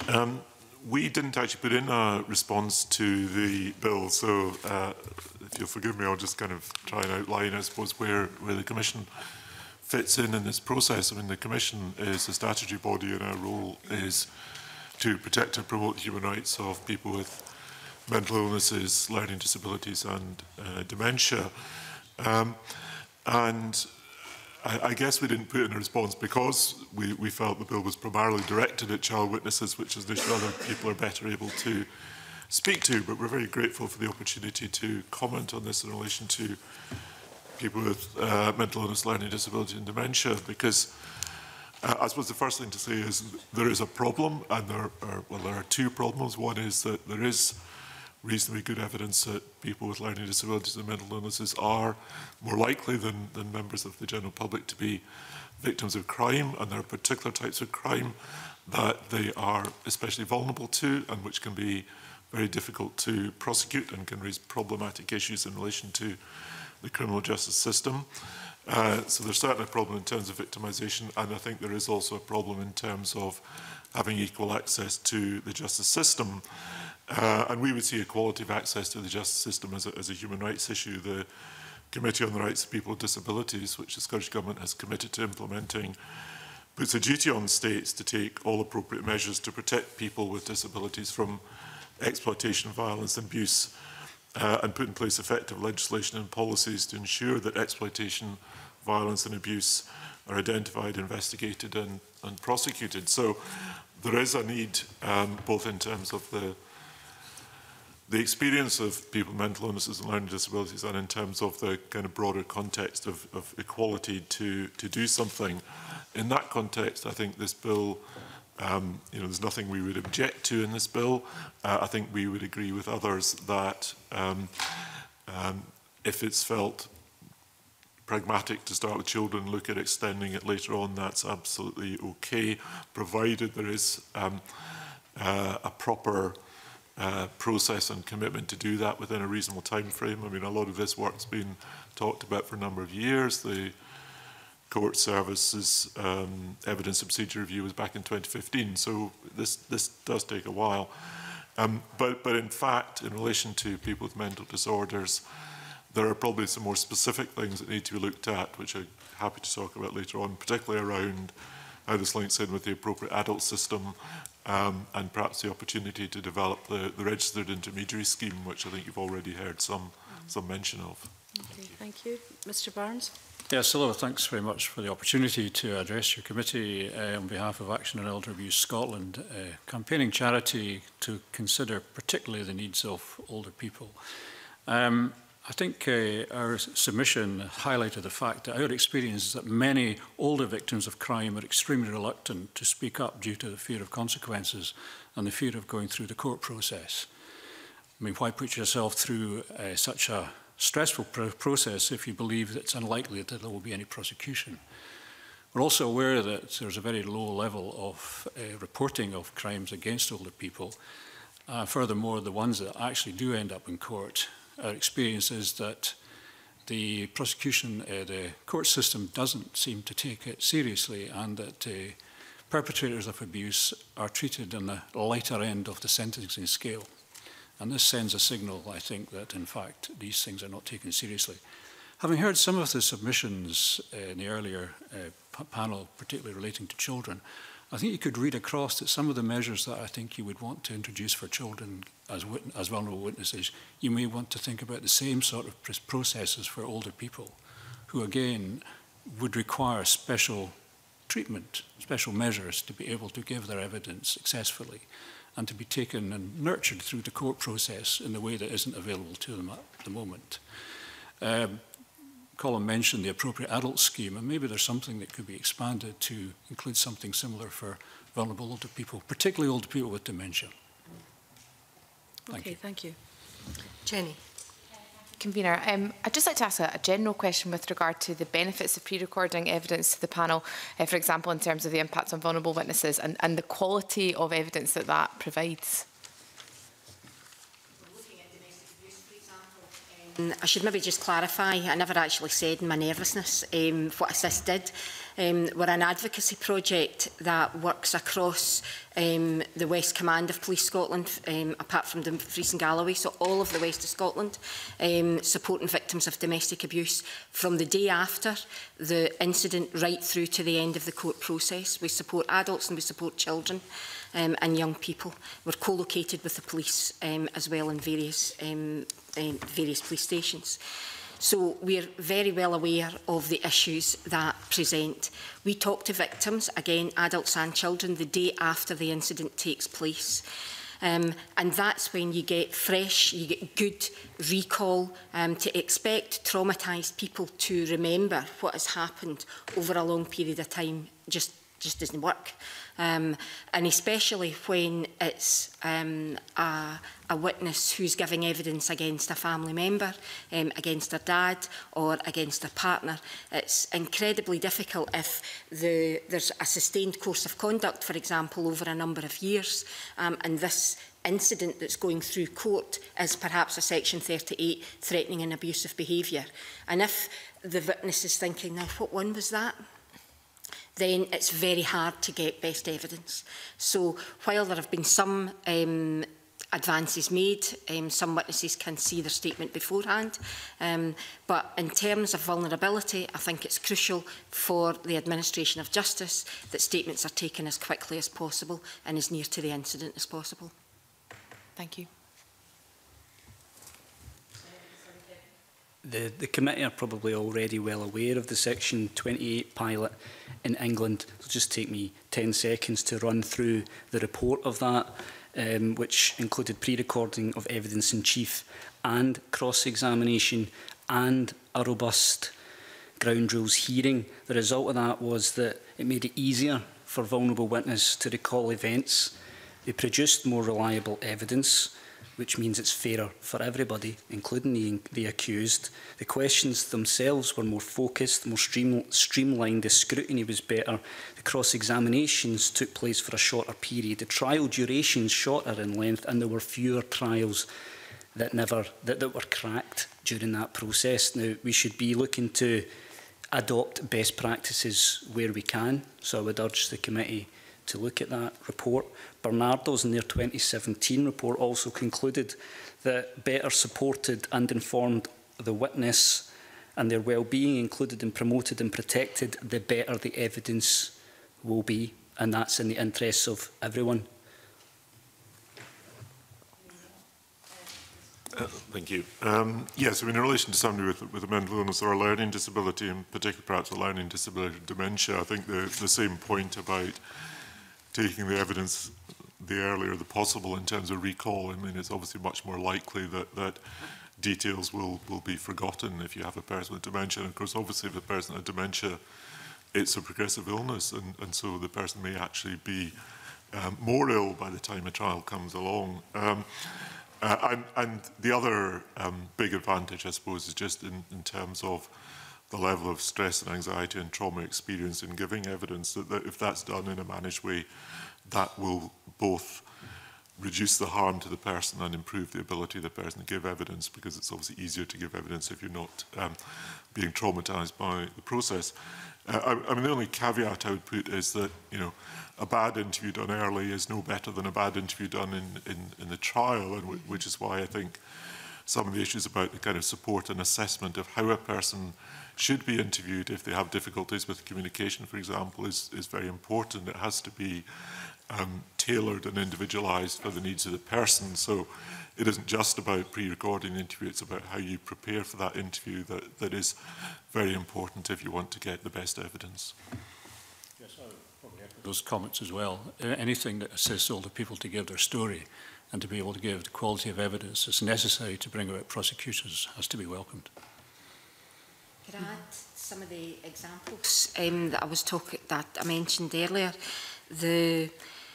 What happens is that the length of time really interferes. We had a 17-year-old victim who submitted a soul and conscience letter excusing her from court 2 months before the date of the trial. But she didn't know until the day before the trial whether she was going to give evidence or not. So by that time, she was physically ill with worry. She'd visited her GP, had become very withdrawn, and her sleeping and eating was not very helpful. We supported a 13-year-old boy who gave evidence via CCTV on the day of the trial, but he was physically sick at court prior to being called to give evidence due to the extreme anxiety. And if that had been done earlier, permitted to give his evidence advance, there wouldn't have been that build-up of trauma. So there's something about giving evidence in early, but there's also something about keeping witnesses informed about what's happening through the process. We're supporting a 7-year-old boy at the moment, and we are concerned about the level of stress and the quality of the evidence that will be given. But we also know, as does everybody else, that if the case, if his evidence isn't heard, then the case will fall. So it's about trying the effort that our children and young people's advocacy workers put in to try and prepare witnesses for the court beforehand, and as Kevin was saying about the debrief afterwards. So it's in terms of resources, it's hugely resource intensive. Can I just ask a brief supplementary with regard to that point, Mary? Because I note in your evidence you say with the advent of the new domestic abuse bill, we'll expect more children will be cited to give evidence. So in your expert opinion then, is the level of stress increased because of the length of time to get to court, particularly for children? Absolutely, without a doubt. If you can put yourself in the mind of a child who knows that a parent, usually dad, is being prosecuted and they're going to have to speak up, it would be far better if the evidence was taken at the time, because all the way through you also get people putting perpetrators, the perpetrator's family, putting pressure. Why are you giving evidence? Why couldn't you just withdraw your statement, etc. So there's a lot of subtlety, a lot of subtle pressure that goes on outside of the court process, because after all, it's people's lives. So if we were, because of the new domestic abuse bill, a lot of the context, hopefully, a lot of the context around the individual Section 38s or the assaults that are led just now, the context will be picked up under the new legislation. And that's fantastic, and we really welcome that.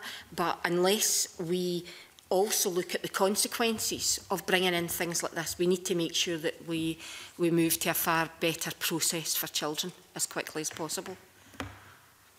Thank you. And in terms of taking evidence by Commissioner, I wonder if the panel might have any views with regard to whether or not that delivers the best quality of evidence currently. Who'd like to start? Yep. Had an increase in evidence on commission. We looked specifically at the Edinburgh High Court. There is issues with facilities. Going to court, whether that's given evidence on the day or by commission, is still traumatic of itself. And there's issues of timing, consistency, predictability on what room that will be. So we would support that in terms of the joint investigative interview, that all of these things are mapped out in advance. Evidence on commission's been on the books since 2004, 2005 or thereabouts, and there's only been marginal increases, which takes us back to the point that some of the other panellists made about there being a timetable. We need to be pragmatic. However, we can't adopt a bill for bill's sake, and there needs to be ambition around the facilities that children give evidence. In the Scottish Government's submission to this committee last week, they were candid about not knowing exactly how much resourcing that would entail, which I think is fair enough when we don't know what the take-up's going to be when the bill comes in. But in principle, we support evidence on commission with the best possible facilities, and if that can be done away from the court, the better. We supported Scottish Courts, the recent money that they got to do that, which had hearing suite, mirrors, special facilities, access to intermediaries. All these things need to be considered as part of the wider package. Yes, Colin. Yes, it's probably be record, but as with the pre-recorded evidence, I mean, it's not just about giving evidence on commission, but it's who the commissioner is, what knowledge they have, and what advice and support they have in relation to any particular communication needs the person has, any particular issues around how questions should be asked, because those are quite detailed and specific things, which will be different for a person with autistic spectrum disorder as against a person with dementia, for example. So if there is to be evidence given on commission, it needs to be on the basis of a very clear assessment of what the needs of the person giving evidence are, so that that can be done in the best possible way. Model work for older people. I don't know. A lot of what I'm hearing from my colleagues relating probably to children and younger people is, as I said earlier in my own opening submission, I think some of it you could read across to older people, certain vulnerable older people who would have the same issues of being able to tell their story in the way that children and vulnerable young people would have the same issues about. Okay. And Liam, supplementary. One quick point and one substantive question. Just, Mr Barnes, how do you define older people? I know in your submission you say you try to narrow it down, but whereas we can define children, for example, very precisely, what's an older person? Well, you could actually expand it to all adults at risk, which would be the 3-point test in the adult support and protection legislation. But I suppose for us, we're particularly thinking about older people, probably in their 80s and 90s, who are now living longer, living in more cared for situations, but nevertheless vulnerable to some form of exploitation and abuse simply because of their living circumstances. And people who are challenged by having some degree of dementia, again, what we're seeing is the lifespan is for people is increasing, but the risks are increasing exponentially with that. And it's finding a means by which people do not feel that they're going to live in circumstances where they can be exploited without the opportunities to be able to report that and having the comfort of a system that supports and understands them. Now, on that point, so this is my substantive question, if I may, all the evidence that we've seen starts from the position that an appearance in court and the current processes don't elicit best evidence and can re-traumatise, and Mr Kane talked about getting better evidence, better recall. Ms McGowan, you talked about not building up trauma, getting the evidence in early. All of those things could be applied much more widely than just vulnerable witnesses. Everyone could say the same thing, with merit, I think. So why, if there are only positives to what's being proposed in terms of the process changes and no negatives to the accused, are none of you, particularly Mr Kane in victim support, why are none of you calling for the introduction of these changes across the entire spectrum, not just limited to vulnerable people? Or are there any negatives to the fairness of the trial to the accused? We're working within the confines of an adversarial system. Right. What this bill potentially does is open up the possibility of looking at the justice system as a whole and taking it towards a more inquisitorial system, and there are many systems around the world that do that. And that would be a child-based, rights-based approach, which would include the accused. It would include safeguards for anyone involved in the process. So we would be open to discussions on what a renewed, compatible system with the bill would look like.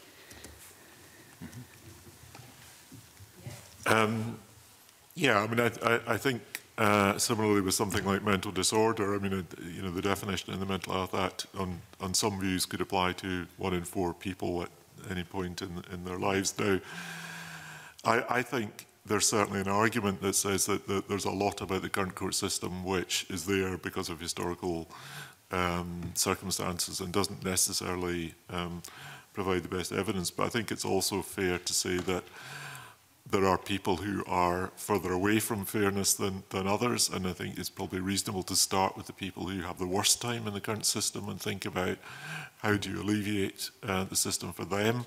And as that develops and as you understand how that can work.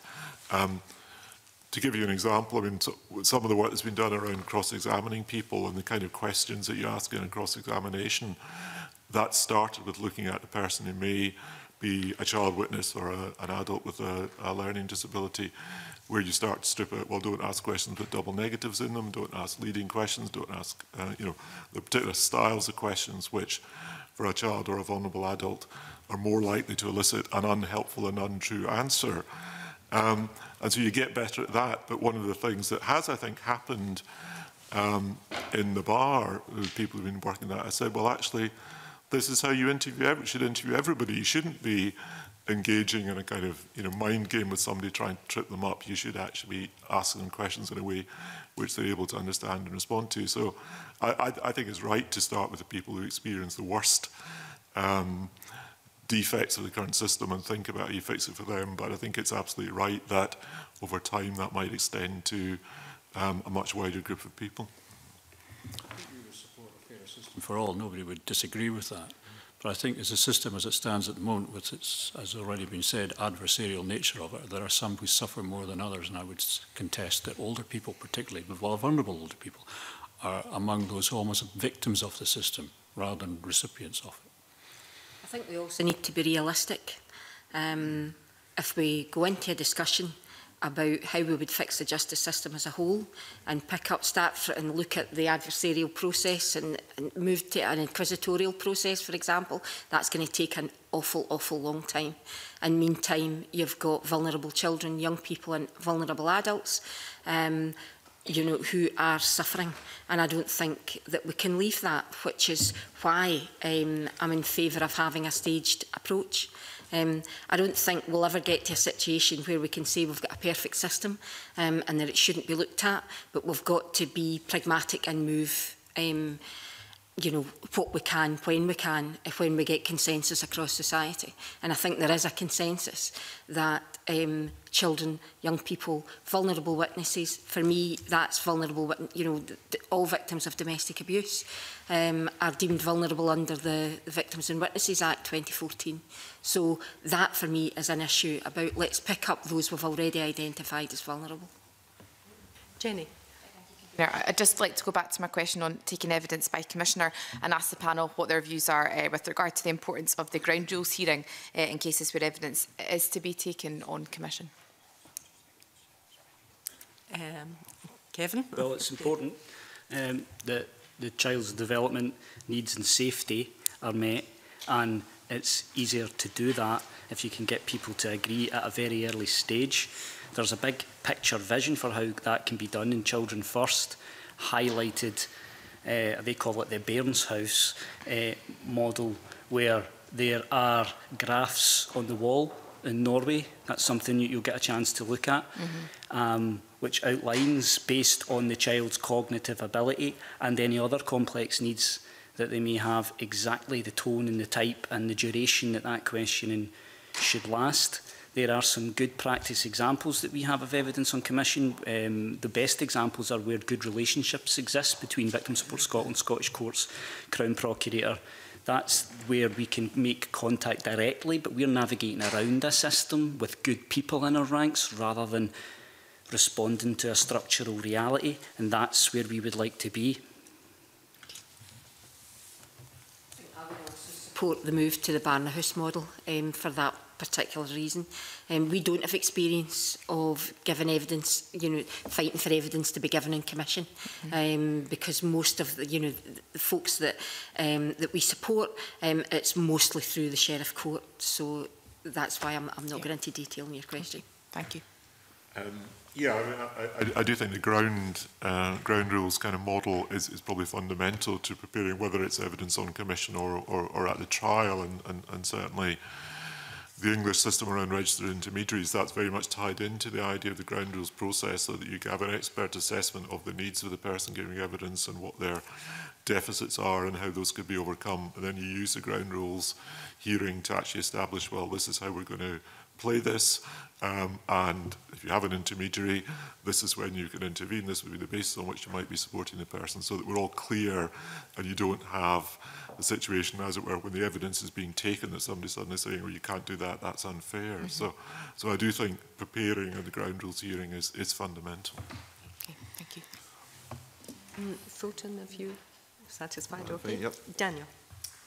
I'd like to, in some ways, take up where we've just left off there, both in terms of the extension and also looking at how some of the rules will be enacted, and particularly the ground rules hearings, but just beginning by the scope of what this takes in, and particularly based on what you just said, Mary McGowan, about you probably being primarily concerned with the Sheriff Court. And this obviously only pertains to solemn procedure and the High Court and specific offences. Given that Section 3 already, essentially just by simple ministerial regulation, extends this to other vulnerable witnesses, do you think that you would support a move to put similar provisions to extend this to other types of court hearing, obviously based on how it embeds in practice with the child witnesses and so on? Is that something that you would support? Absolutely. We do support victims through petition. A lot of the incidences of domestic abuse don't go through the Sheriff Court, but the vast majority of them do.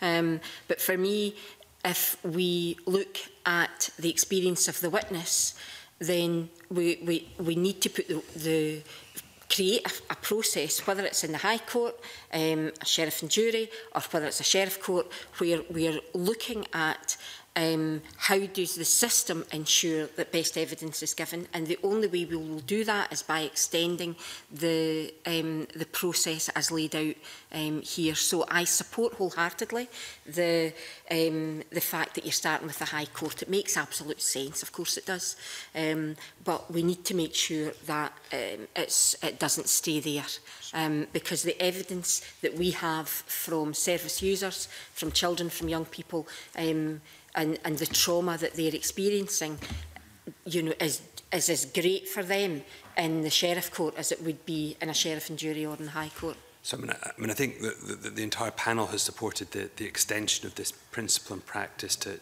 other areas. There would obviously be practical considerations for doing that, given the volumes. Are there any other things that the panel would think would need to be considered or reviewed prior to extending this to other categories of both witness, case and court? Look at the support for children. The Daljeet mentioned earlier on about the ISVA model. Our children and young persons advocacy worker is that, in fact, the whole of Assist was based on the IDVA model, which was the domestic violence advocate down south, and that's exactly what we do here. So we've taken a lot of that and used it for over 15 years, passing information back and forth between ourselves and the Crown and the witness, and acting as an intermediary. And out of court, of course, but the issue for me is that we've got systems like that we could build on, and having some kind of support worker who was skilled and experienced, that there was a set of standards that made sure that everyone adhered to, I think would be very helpful.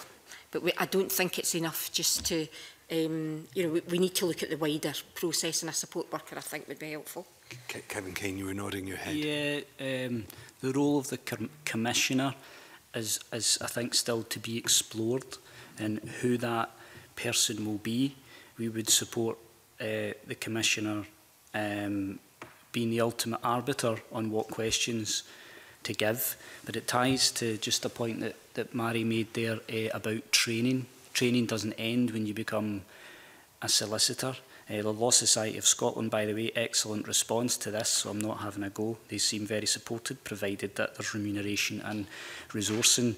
But we need to upskill the commissioners. They need to be trauma aware, and there's already the National Trauma Training Network and other useful tactics that we could take to ensure that they understand the ramifications of certain tones of questioning. We know that solicitors, from the evidence out there, and 30 years worth of empirical evidence all over the UK, that routinely do not adjust their questioning. So training is of paramount importance for everyone involved to get what we're trying to achieve in the bill right. So you can I just interpret what you're saying? Yeah, saying that there should be explicit training. Yes. And a review of practice for commissioners in these circumstances, and that should be put in the face of the bill. Is that what you're suggesting? There should be a judicially robust function, and if that means explicitly outlining that in the bill, then so be it. But that'd be some work with our partners to ensure that that was deliverable before we put inked paper. And just on that note, I mean, and again, following on from my question that I asked the previous panel, the considerations that are required on the ground rules hearing are relatively narrow about the form of questioning, with the possibility of extending support where that's necessary. I was wondering if the panel thought that there were other considerations that should be made explicit, and indeed one of my reflections this morning is whether or not that possibility of further support should be a much more positive duty to examine what supports can be extended to the individual. I was just wondering if there was any thoughts on those suggestions.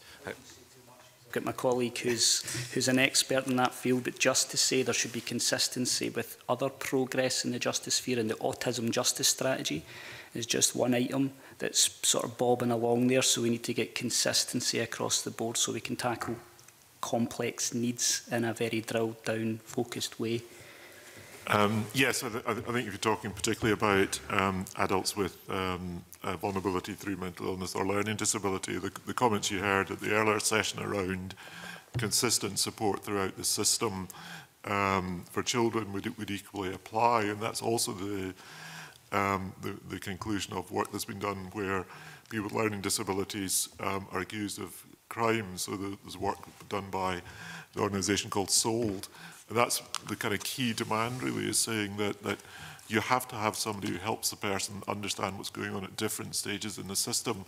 And the difficulty up to now has been we tend to take one bit of the system and say, what can we do to get this person out of this bit of the system and onto the next bit of the system? And the appropriate adult scheme is a very good example of that. I mean, as you know, Parliament's legislated to put the appropriate adult scheme on a statutory footing, and the government's about to implement that, but the appropriate adult scheme is a police scheme. It's there to help the police get an interview, and then once the police have got their interview, that person goes away, doesn't normally participate in the court process.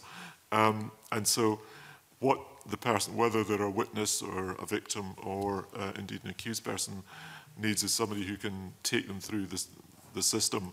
And that really isn't a role for anybody at the minute. I think even if the ground rules hearing or a judge were to say, can somebody do this, there wouldn't be anybody stepping forward to do that. So I do think that is something which does need urgently to be addressed. Okay. And Mackay, can I just ask one final question? I mean, do you think an explicit assessment should be made at the ground rules hearing of the deficits or requirements of the individual giving evidence? Because that's not actually, I don't think, explicitly stated. It's sort of a much broader assessment that's required. I think if somebody's communication is impaired by mental disorder of whatever kind, then, or ability to kind of engage in the process is impaired, then I think that does need to be explicitly addressed, because, as I said, people have huge differences in what their vulnerabilities are, or what their deficits are. And of course, some people will be well able to give evidence, notwithstanding that they may have a mental illness, for example. But other people may have quite complex or possibly even hard to notice deficits. One of the issues for people with dementia, and Ronnie can probably talk about this often, is that they may actually present as being more competent and capable than they actually are. So there may be an assumption, well, this person can come and give their evidence, when in fact they may have difficulties with some aspects of giving their evidence. And at the other extreme, people may appear to be unable to give a coherent account of themselves, but if properly supported, could give a coherent account of themselves.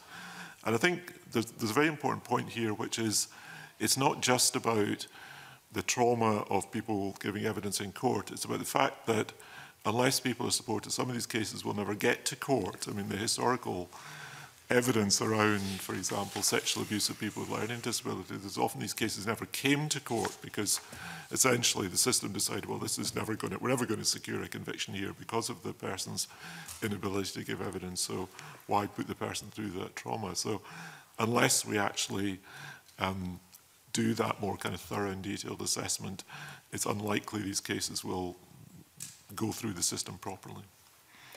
Shona? Oh, sorry, you had the information. Sorry? Sorry, I hadn't realised you oh, just to kind of confirm what Colin was saying in relation to older people, I think there are certain categories of vulnerability in terms of physical frailty and also in terms of mental impairment, particularly dementia, which I think would be recognised at an early stage within the complaint making process, that a person is not able without some degree of support to be able to sort of give their evidence appropriately. And I think anything that within the model that you're talking about in relation to children and other vulnerable adults, I think also should be applied to certain categories of older people as well. And I would like to see that as part of your consideration in this bill. And Marie, did you have anything to add? Well, I think there's a lot that we could do in terms of providing support for court. The work that we do, for example, is not available across all of Scotland. So children don't have the support even that the small group that we've got in the West can do. And I think it's really important that the Scottish Government and look to ensuring that there's an equality, because people in Stornoway and wherever just need as much support as someone in the centre of government. Thank you. Shona. I want to just explore, as I did with the previous panel, a little bit about the tension of what's on the face of the bill and what's about clearly setting out the policy and strategic intent. And I think that's quite important. Previous panel, it was by one of the panellists said that they would be concerned about unintended consequences. So, for example, further delay potentially because of maybe a mismatch of pace of what's becomes law and what can actually be done on the ground. So I guess what I'm looking for from the panel is just where you think that balance lies around what should be on the face of the bill in order to make progress incrementally, as I think everybody's accepted needs to be done, and what could better lie elsewhere, whether it's in a timetable, for example, or clarity around policy intention and strategy. So where do you lie in terms of that tension, in terms of what should be on the face of the bill and what should be elsewhere? Yeah, I think if you start with the High Court cases that you've talked about, and that you have an absolute timetable set down so that everyone else is aware of when they can be brought into this, I think that would go a long way to alleviating issues. I think that I don't think we could ever be in a situation where we could say that the timetables won't slip, but we do need to be aware of the impact of delays. We're supporting a 19-year-old victim at the moment. The substantive issue happened 3 years ago, and the trial has been adjourned 7 times. Now, nobody is doing that deliberately. The system isn't trying to upset that young person, but the reality is that young person's been waiting 3 years. So there needs to be some way, I think, of whilst we have, for example, all domestic abuse trials should be done within 10 weeks, there needs to be some kind of, the only word that's coming to my head is backstop. It's just not the right word in a day like today. However, there needs to be something at the back of it that will allow issues to be picked up, so that we're not just looking at what's in front of us, we're looking at where the unintended consequences, where would the system pick up things that are falling through because what happens is we tend to focus on what's in front of us, not who's fallen through or what's fallen over the edge. Okay. The others might want to come in, but maybe just while we're on the subject, I guess, of resources, which is part of this as well, and the fact that they're not infinite, what would be your key priority for investing in terms of what you've just said about what the day-to-day experience? So where do we focus the resources in addition to the timetable of what needs to happen when, what's happening specifically with this bill, in terms of where you think the biggest difference could be made in terms of resources? What would that be? Okay. And that's a timetable set out to... Okay. So anybody else? There needs to be checks and balances written in where perhaps government and our statutory body partners have an obligation to review the progress quickly after the bill comes in. In Children First submission, they referred to the European Promise Exchange, which is a starting point for developing a framework for monitoring progress, and that might be something that's worth looking at. And I think money should be spent there to ensure that we get it right. And if we're not getting it right, it gives us a chance to revisit it quickly, and then less vulnerable witnesses will be put in any sort of predicament. Yeah, I mean, this may just be me speaking as a former civil servant, but I think I am a bit thoughtful about not putting too much detail in primary legislation sometimes, because, as you say, sometimes it turns out that it didn't work out quite how you wanted to, and it's then very difficult to change. So I think it's important that the legislation does set out the kind of broad parameters and a framework within which progress can be made. I think it's equally important that you have a kind of political commitment and a process of monitoring progress. I mean, one of the things I would commend the justice system for, I mean, I think the work that was done, for example, around the evidence and procedure review and the general progress around joint working around a lot of reforms to the justice system over the past 5 years has been quite significant, and is not the way that the justice system used to work in the past. I mean, the justice system used to think it was almost constitutionally inappropriate that the police should talk to judges, or that judges should talk to government. And the fact that something like the evidence and procedure review has got as far as it has, I think, is to be commended. I think there's a danger, though, that once you get into the difficulties of implementation, you're right, some of that energy and commitment gets lost, because, you know, you get into the, well, let's just get this one thing done and then we'll see where we are kind of mentality. So I think it's important that the committee and the Parliament, I suppose, does continue to hold the government to account for a clear framework for action. I'd also think about, as I say, some of these international obligations, such as the UN Convention on the Rights of the Child, and such as the UN Convention on the Rights of Persons with Disabilities, because they have monitoring mechanisms as well. And I think sometimes the government needs to be held to account through those monitoring mechanisms, particularly for how the justice system has served the needs of children and people with disabilities. So I think there are different ways of doing this, but I think it's important that collectively this adds up to a framework for action. I would only echo what's said. I'm not so familiar with what may well be in the bill, but anything that sort of ensures that things are moved as progressively and as swiftly as possible is to be welcomed. Okay. Just finally, we've touched on this already, but just to make sure we've got your full views on the record of whether adult witnesses who may be vulnerable on other grounds but are not deemed to be vulnerable witnesses should be covered by the new rule, and if not, what should be done to ensure taking evidence by commission is used where appropriate. Now, you've already touched on that to some extent, but is there anything else you would want to put on the record in terms of that question? Following up what you said there about UNCRC, because that also does explicitly state that where possible governments should seek the views of children and not put them in any traumatic position. This bill would give effect to UNCRC, so that's just a broad point worth getting on record. Okay. Thank you. Anybody else? I think just picking up the point Ronnie made earlier around other definitions of vulnerability around things like adult support and protection legislation, which I think may be slightly broader than the definition of vulnerable witnesses. Sorry, I haven't done a detailed check, but maybe slightly broader. And maybe there needs to be a process where people who, as it were, don't quite fit one of the categories, but can identify why they would need additional support or additional measures, can ask for those measures and allow that, rather than just so say, well, with the legislation, you mean, as a...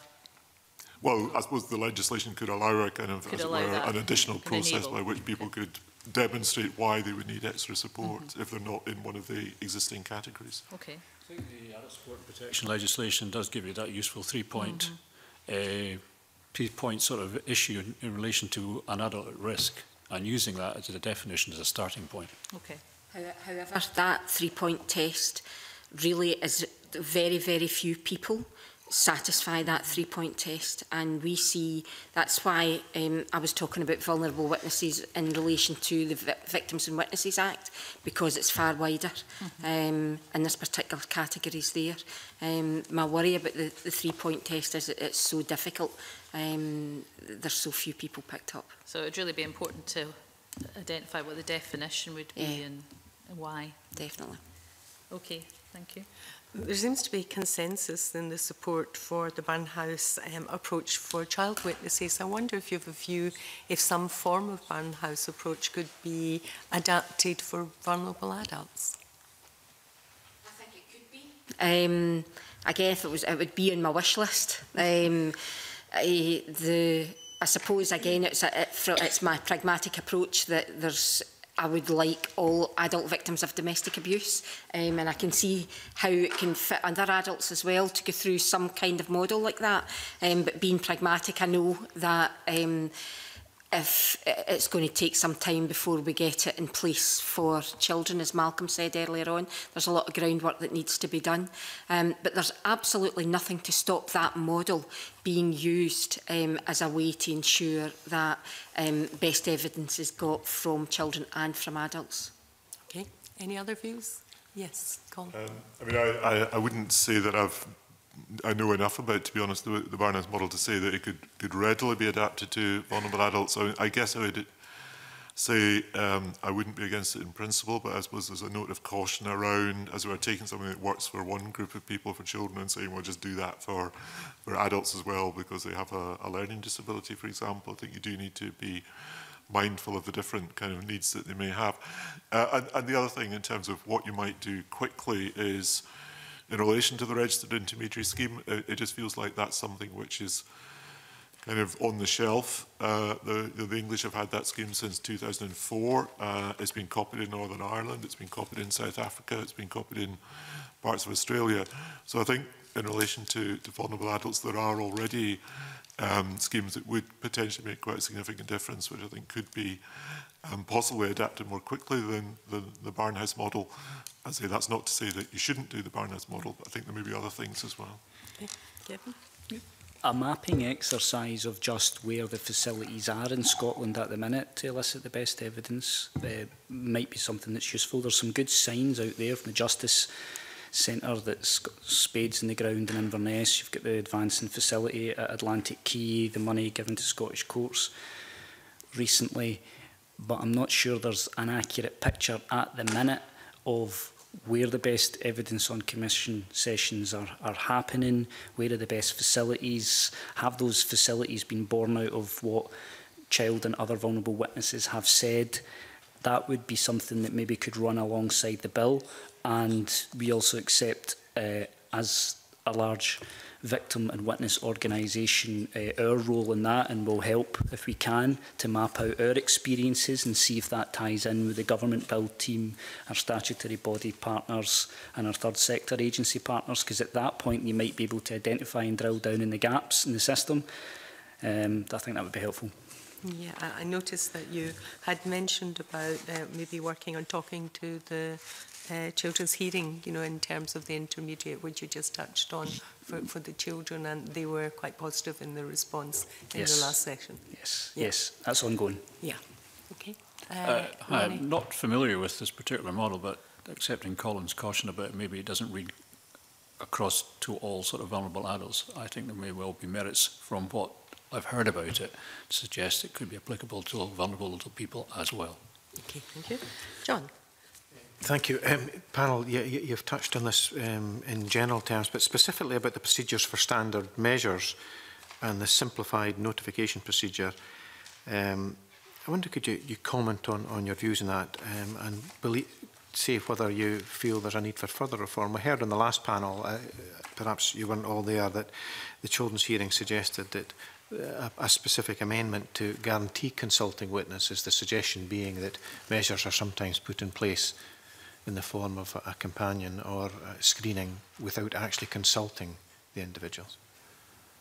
I think it's really important to consult witnesses beforehand, but I would add the caveat that I put in my evidence, whereby we find that a lot of Victims of domestic abuse will start by saying, I am going to face them in court, I'm going to stand, and as the court date gets closer, that becomes just too much.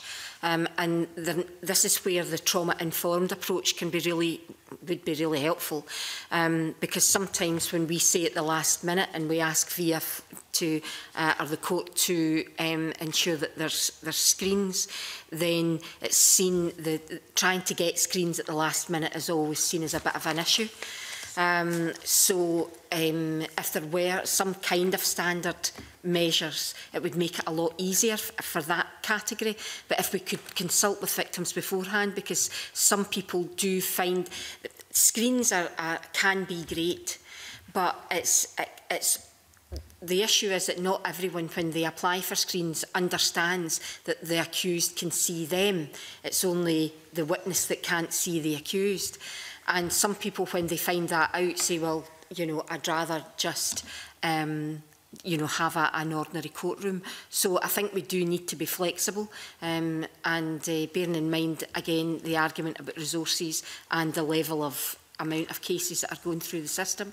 But I think that we could, you know, if we could combine standard notification, you know, just standard special measures being available, but also consulting with the witness beforehand, I think it would be helpful. Yeah, I mean, I do think the worst thing you can do is say, well, you've got particular labels, so you'll be getting one of these, and that may not be what you want or need. Although I think the second worst thing you can do is probably say, expect the person to understand immediately what it is that might help them or might not help them. It often makes me think about the way that doctors kind of get consent for operations now, and they've all been told, oh, you need to get the patient's view. So they then explain this very complicated procedure and say, what do you want to do? And you think, well, I don't know, you're the doctor, you tell me. So I think there is something about giving the person the time and the space and the support to understand what it is that might actually help them, why they might want it, and to make choices. And as Mary said, to change their mind if actually nearer the time they feel, well, I thought I could do this, but now I feel I can't. So absolutely, you shouldn't just impose things on people because they fit a category, but you also need to support them so that the choices they make are actually genuine and informed choices. Okay, thank you very much indeed. And just finally, communication's been touched on. Anything you would like to really say over and above what you've said, you know, about special needs, but also communication generally, which can be so important in the whole process. Kevin, perhaps? The example I gave earlier about the joint investigative interviews, the potential for that to drive up the collaboration between victim agencies and the statutory bodies is huge, and I base that on what our witness service has told us about the best application of current special measures and evidence on commission, and time again it's where there are good relationships. So if we can get to a situation where we're all the various people with different interests around the table early, then I think the positive domino effect of that will be that we'll communicate quicker, we'll communicate more effectively, and we'll see one another as allies in the system. So it's a holistic approach. Yeah. Okay. Any other comments, Colin? Just really a brief comment about data. I mean, I absolutely get the point that's been made a few times about prioritisation and limited resources, and you know how big a problem is this. And I think one of the difficulties, particularly for adults, is we perhaps don't have very good evidence around the extent of you know, the prevalence of crimes committed against people with learning disabilities, for example. That was a recommendation we made in a report called Justice Denied about 10 years ago. And an awful lot has changed since then. There have been some tremendous improvements since then. But I still think sometimes we do lack, and it might be something the Crown Office might be able to help with, much evidence about the nature and type of crimes and the extent of vulnerability and victimisation of vulnerable groups. Okay. Mary? Nothing to add. Nothing. And Ronnie? I just hope that in the course of the progress of this bill that we do actually see mention made of older people and their particular issues in relation to being able to both being victims of crime and how they're treated, and also their ability to give their evidence and their story in the way that is appropriate to them. Okay. That concludes our questioning. I thank you all very much for attending and for that very worthwhile session. we'll, I think, well, we're now actually moving to formal, that concludes our Justice Committee 31st meeting of 2018. I'm so unusual for us just to have 2 panels and to be able to say that concludes our meeting. Our next meeting will be on Tuesday, 4th of December, when we'll continue our evidence session on the Vulnerable Witnesses Bill.